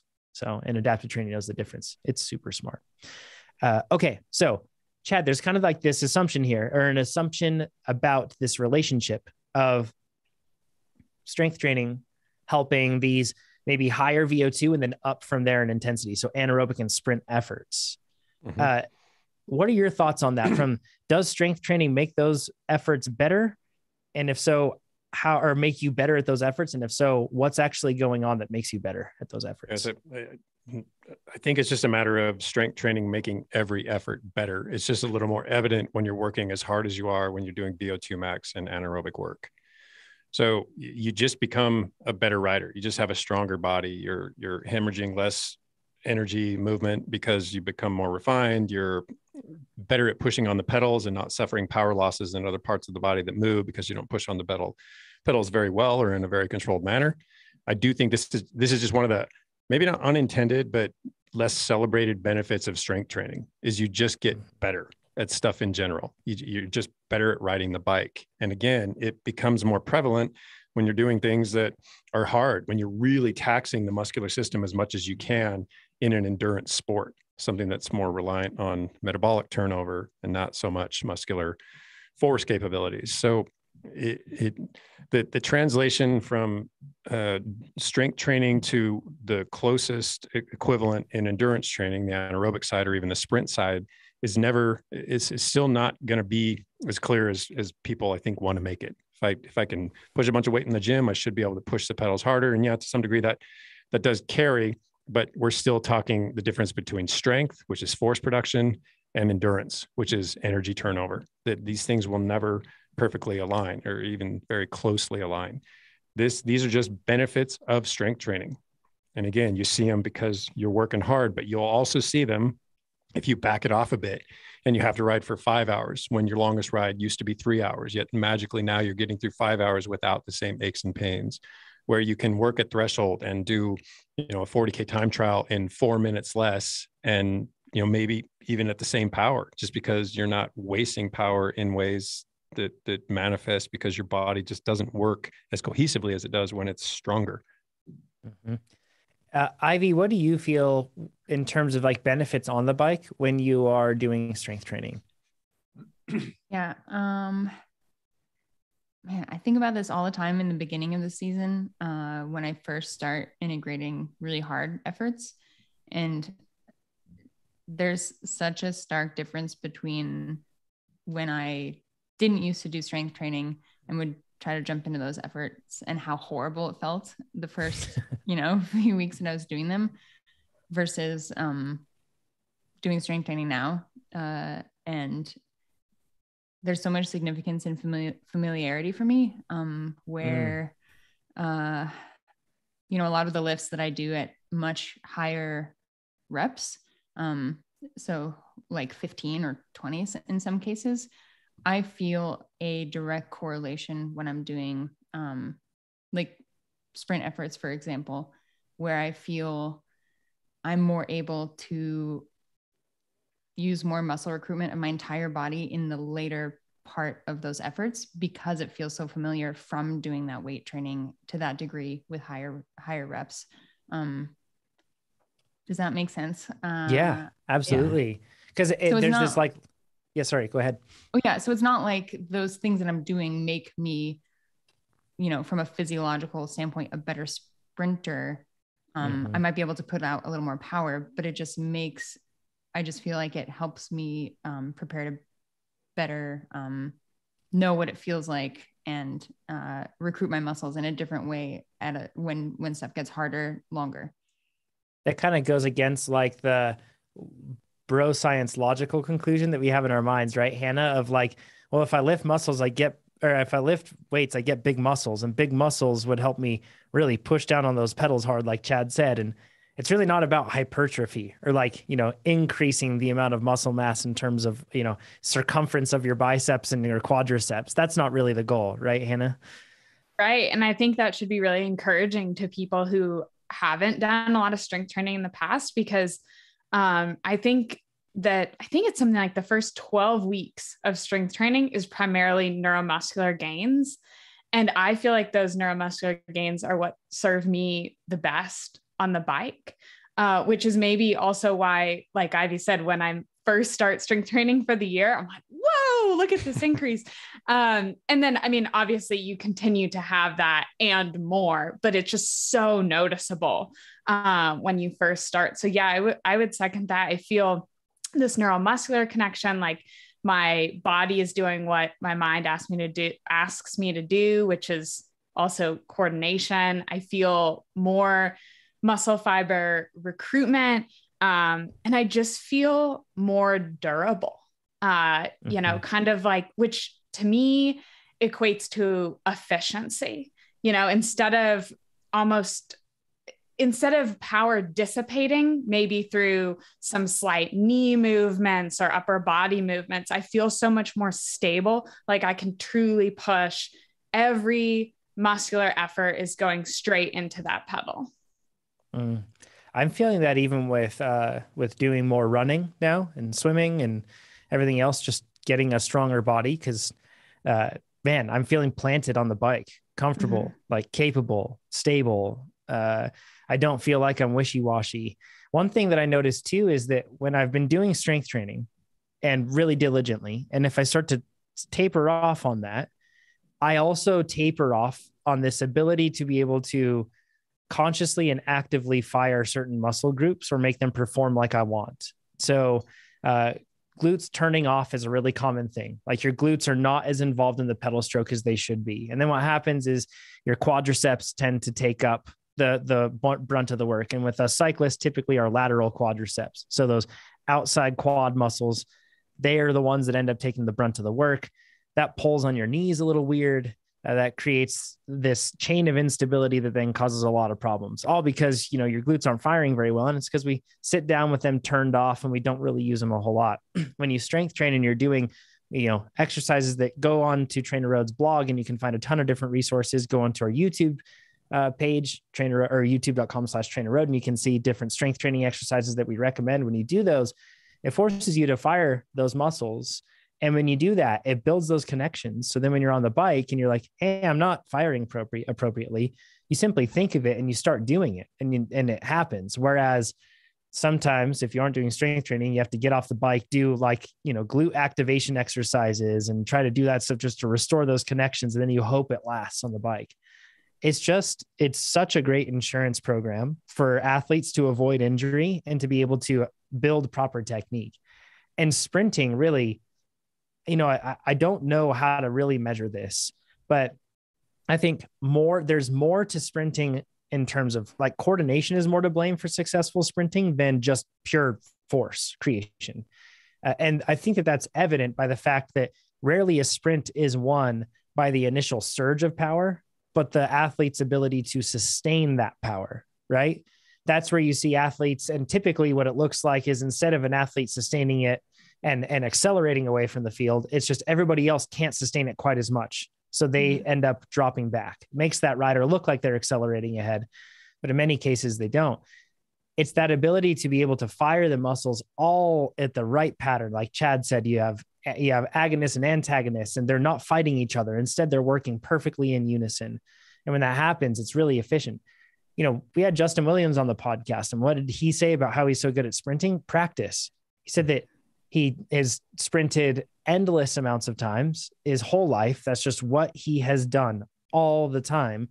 And you look at Corey and you look at Justin and how good they are at sprinting, probably a brotherly rivalry of sprinting against each other all the time, doing stuff, and that's the sort of thing that really builds that ability to go fast on the bike. So Oscar, on those efforts, those require a huge amount of neuromuscular coordination. The higher in intensity you go, or the longer things get drawn out, the more important that becomes. So that's likely why you're seeing the most benefit there. It probably comes down to coordination rather than just building big muscles. So kind of a sneaky gain that you're getting from strength training.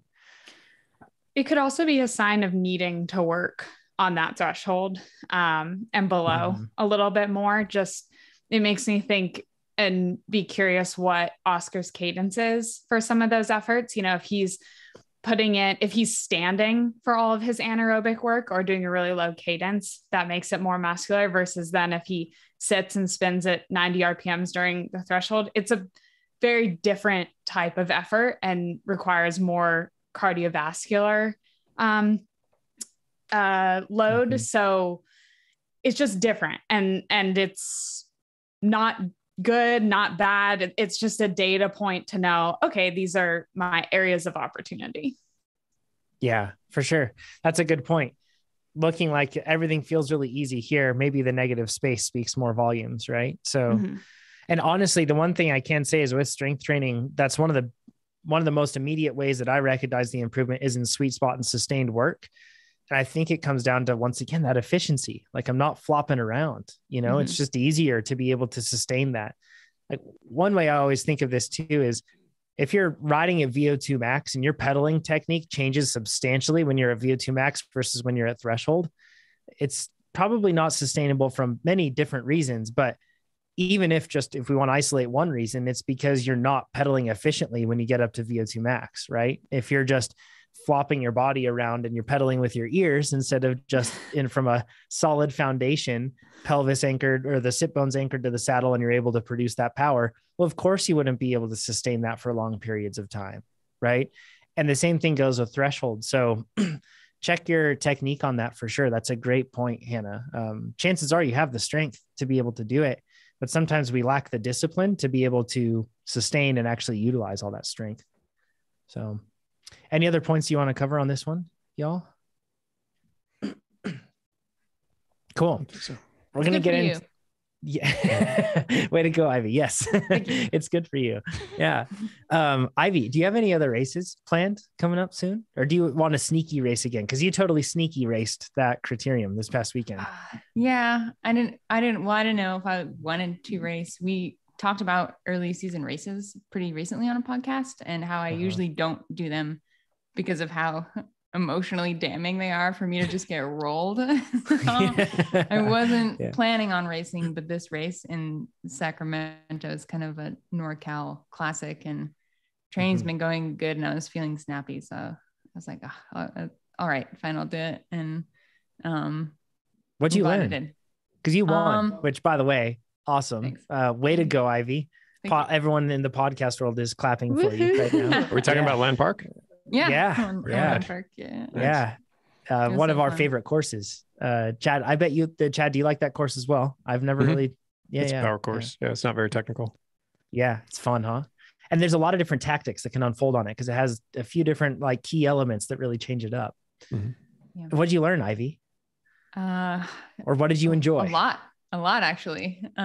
Which is that it doesn't matter that I've been removed from actual crit racing for like 3 or 4 years or more, that I'm just getting smarter as I get older. I feel like 5 or 6 or 7 or 8 years ago, if I would roll up to a crit like that, especially in this time of training, I would have tried to force a break. I would have gone for like every preem and would have gotten rolled in the end for sure. And so I'm stoked that I was able to kind of roll the dice a few times and see where I was at and see where everyone else was at and what kind of course it was, and if it was a breakaway course and what I could do, and actually look at it and critically think about it in the race and respond accordingly.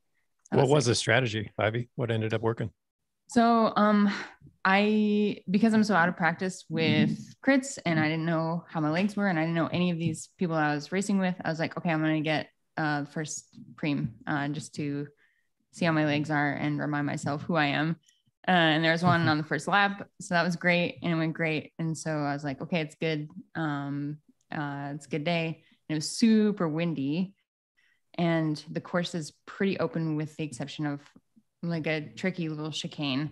So I was like, okay, this could potentially be a breakaway course. And everyone was super willing to attack a lot and try to force a break. And so I was like, okay, it could happen. And there are a few teams with a couple riders. So it's not unlikely by any means. So I followed a few and kind of bridged up to a couple in the first, I don't know, like 5 or 6 laps, and it just wasn't working. And it was so windy. And the field was too motivated to not let anything go that they didn't like. So it just wasn't going to work. So then my strategy had to just be to figure out who the sprinters were, kind of like sit back and watch them go for preems and figure out where to be in the end and just be patient. Nice. Way to go. Those mid-race strategy course corrections are kind of tough to do sometimes, right? Because we get married to an idea of how a race is going to play out. And it's tricky to like sit back and say, actually, I'm going to observe what's going on and change that. Yeah, good on you for seeing that early on. And just, I'm guessing, so for the middle part of the race, you sat in and played it a little more conservatively. Totally. Yeah. And then it came down to a bunch sprint, field sprint. Yeah. And that was so tricky and so hairy because of how windy it was. And being a little out of practice, and maybe you should have been a little bit farther back. When it's super windy, you can make the mistake of, and I did, thinking I needed to be like second or third or fourth wheel, expecting it to be like a traditional sprint where people in front will really wind it up and carry a lot of speed and I'll be able to pop around them. But because it was so windy, they lost so much speed and we all got swarmed. And all of a sudden there were like 4 or 5 riders to the left in the draft, like that had already passed me. And I was like, whoops, well, here we go. And just kind of had to weave through them and really wind it up and somehow got past them. Yeah. Just superior power. Then you didn't even latch onto them. You just sprinted against them and beat a train of 4. Yeah. I had to just like kind of sneak through them and try to find another gear, and somehow did. Yeah. I know this doesn't matter at all, and I know that you weren't going for this, but I saw a picture of you on the race. Everyone should go follow Ivy on Instagram, by the way. Go check that out. I think it was on your Instagram. Maybe it was on your stories. You just look like a bike racer. Like, it's so cool. When I look at myself in a bike race, I don't always think like, yeah, that looks like a bike racer. But like every photo I see of Ivy racing, I'm like, dang, like That looks cool. Like, yeah, it was just awesome. There's a picture of you like going through a turn and then like riders behind you. And it just looks, Okay, that's awesome. on the main right now. So, Yeah. Yeah. That was Thanks, super John. cool. Yeah. You. Yeah. So like companies, if you're looking for models to make your stuff look like real cyclists are using it, Ivy looks like is the most real of real cyclists. It's pretty cool. So thank you. Ivy, sorry if I just pitched you for modeling gigs that you absolutely do not want. That's okay. Okay. I want to have a discussion. So there are a lot of different questions that came in here in the States. Everyone switched daylight saving time this past weekend, switched to it. And somehow that's become political these days. So we're just going to leave that there. And instead, we're going to get into a discussion on what this means for your training. We've had a lot of people ask questions about like, well, what does, how can I follow my plan since now I'm going to be riding outside more often? How do I balance it? Or what do I do with all these group rides that are happening after work now? There's a ton of different questions that we've been getting this week. So I want to generally cover a handful of things, and we're going to go into pro tips on how to train outside from Hannah, from Ivy, from Chad, myself, everything else. We're just going to talk about different things that we can think can help. And spoiler alert, with TrainerRoad outside workouts, you can do all of your training outside, which is pretty darn cool. I do probably, I don't know, last year I had to have done over 90% of my training outside. I'm fortunate in the spot where I live, where I have a lot of access to roads. I think that really helped with it, but it's foreshadowing. We'll get into that in just a bit. But first, okay, so how to fit in your training with an increased number of unstructured rides. So whether it's group rides that are happening, mountain bike rides that you want to go do, coffee shop rides, fun rides, big long weekend rides, whatever it is, how do you do it? So first tip, maybe drop down in training volume. And that's really easy to do. When you use TrainerRoad and you pick a training volume, there's low, mid, and high. When you go into your calendar, you can see wherever that training block that you're currently in, wherever it starts, there'll be a little annotation that says what the plan is and where you're at. Click on that and you can change the volume right there. It's super easy. So maybe try dropping in volume. So you're still getting in structure, because structure is still key and important, but then that allows you to get in all the other sort of training that you want to do. The other thing that you could do as well is if you don't feel like you need a plan to build toward a specific goal, you just want structure, but you really just want to be able to ride and do all that stuff, is switch to Train Now.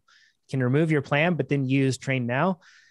Train Now will look at the workouts you've been doing outside. It'll look at the IF, it'll look at the duration. And then based on that, it will recommend which structured work you should do, which is really cool. So it's using a lot of adaptive training to give you those workouts, but consider it like a drop-in. You just drop in, you can get a workout that's going to be recommended for you. It'll be an endurance one, a climbing one, which is sustained efforts, or attacking, which is short, intense efforts. So that's a great option too. And that way you can keep up on structure throughout the year, because there's so many people that tell us I'm flying in the spring. And then in the summer, they're like, I don't know what happened to all that fitness. Must have been brittle fitness. And it's like, well, you didn't do any structure from, April all the way until August. So of course that's what happens when you don't do structure. The other thing that you can do is, and this is kind of in complementary with this, because if a lot of people you want to ride outside, that's why we ride bikes, do outside workouts. So any workout that's on your calendar, you can flip a switch and it takes it from an inside workout to an outside workout. You just click outside. It's that simple. If you don't have a power meter, then you can click RPE and it will give you the interval targets in terms of RPE. If you do have a power meter, it just pushes right over to your Garmin or your Wahoo head unit. And then when you start it up and your head unit syncs, it'll say, today's workout is this. Do you want to do it? And you'll hit yes. And it's like literally that simple. It's super cool. Then TrainerRoad after the fact will associate that workout with that ride. Mark it as completed. You just have to go back in and fill out the survey for that ride to tell us how hard it was. Super cool. Coming soon, adaptive training is going to analyze those outside rides in depth. It's already doing it, but it will actually end up showing the results in your product because we're training it, obviously, to do these things. So I want to cover some basics on outside workouts and how to make them better. Because since we can't really control that experience with TrainerRoad, we wish that we could make it like perfect and even better. But we can't, because we don't own your head units and all that stuff. So there are some tips that I want to cover on this. And then we're going to get into tips on how we all execute. So there's a fantastic blog article on this, and I bet Jesse's going to link to it and even help center articles on this about how to set up your screens on your head unit. They can really help. So there are some basic tips. One of my Garmin screen, the way I have it for training is I have time to go And if you have a newer Garmin, you'll have this option. So time to go, that tells me how much time I have left in my interval. Then I have my power target, and it gives you a range. It always gives you probably a 20-watt range is what you'll deal with. And we specifically do that to allow you flexibility. So then you're not obsessing over holding a specific power target the whole time when you're outside, because that's kind of hard. Then I have my power smooth to whatever duration I want. I use 10-second smoothing when I'm outside. I know that probably is going to upset a lot of people for some strange reason. Heart rate, cadence, and then my lap power. And that's what I have on there. So with all that information, you've basically got the TrainerRoad workout screen on your Garmin, and it's a really helpful way to look at it. But I want to talk about safety and pacing. So Hannah, what are your, you mentioned this too, that you have a lot of people talk about how in the world do I hold my power targets outside? And how do I do all this? What are your thoughts on suggestions to help people when they're trying to do interval training outside? Do you have any tips or best practices that you could share? Yeah, I think it's a general misnomer that if you have interval workout, you have to do it indoors. You certainly can. It creates a really controlled environment, but outdoors is really fun. And so I think that switching it up can also help prevent some burnout and things like that. And just having options to be able to do either is great. So I think it's important to know that you can do any workout outside if you want to. It's just a matter of finding the places that match that workout profile well. So, I think the first thing that can be misunderstood is thinking that you have to have, a perfect loop that has 5-minute climb and then the 5-minute rest that you need, and then another 5-minute climb. It doesn't have to match the profile of your workout. If you have 5-minute intervals, all you need is a 5-minute stretch of road. And that might not sound super exciting, but to me, it's still fun because I can measure how far I'm going, all of these different things. And I can do those intervals on that one stretch of road. It feels super safe because I know that stretch. I've selected it specifically for that interval. That means there's not stoplights or a lot of cars. There's probably a big shoulder, all of those type of things. And then after that, I can go and do, the rest of my ride somewhere else, finish out the loop, warm up, cool down somewhere more exciting and fun. But I think the big thing is just finding that road that matches your intervals well and selecting a place that it is safe, and it doesn't have to be complicated. It can be back and forth, and that's fine. Yeah, it doesn't have to be a steady climb, right? It can be a flat section, it can be rolling. I think there's a lot to be said with learning how to put out power when the terrain is rolling too. Mm-hmm. We're not saying severe where it's you're spinning out or you're out of gears and it's really, crazy steep up and down, but there's a lot to be said for that. One of the things that I always admired about Chad when I started racing was the fact that Chad could just motor through sections. And especially when it would go downhill, Chad would just motor away from me because I was so used to just holding, Chad was used to holding 300 watts up a hill and down a hill like it was nothing. And I don't care who you are, 300 watts down a hill feels harder than 300 watts up a hill. It's just how it works. I don't know if it's something broken in our brains or what the deal is, but that's just how it is. But it's really good to do that because in race scenarios and everything else, you're not going to have the opportunity for perfect pacing. It will be adjusted. Even smart trainers tend to kind of report smooth data. When you look at it, it's smoother than the reality is. And if you use TrainerRoad with a power meter and a smart trainer, there's a feature called Power Match, which will actually show your power from your power meter as you go throughout this. It's super cool. And you'll notice that when you do that versus just using a smart trainer, it looks like it changes a whole lot more. And it's actually just realistic power. That's just what it is. We never get the chance to just perfectly hold our power. It's always going to undulate. It's always going to adjust. So I think that there's a realistic circumstance that can be really helpful when you're talking about race day performance or meaningful day performance. If you're not a racer, it can really help with that. That's exactly what I was going to say is even if you're someone who loves the trainer and that's actually what you prefer, I would still challenge you to get out every now and then and still complete a workout outside because most of us, we race outside. And so it comes down to that specificity again of knowing how to put out power when you're doing things like balancing and holding a line on your own. And the key is structure. Don't let your structure drop and don't because there's this weird association a lot of us have built up that like structure equals indoors. And then when I'm outside, no structure. And don't do that. Like structure is what makes you fast. So like, don't get rid of that. You can have your cake and eat it in this case. It's awesome. Yes. So you can do all of the above. I want to talk about, so like the question came in this week. Somebody was asking like, how do you hold your power target when you're riding outside? And they were mentioning the fact, like, how do I do it safely? Cause I'm just staring at my head unit. And Ivy's eyes just got huge. No, I also just think about athletes that, fixate on differences of like 4 watts. And I'm like, little differences. How do you, I can't do that. Like, I can't be like, I'm going to do exactly 255 watts. Like, no, it'll be 250 or 258 or 260. Like, it's so hot. I don't get it. Sorry. Yeah. It also can't all be doesn't Alex matter. Wild. Yeah, it doesn't matter.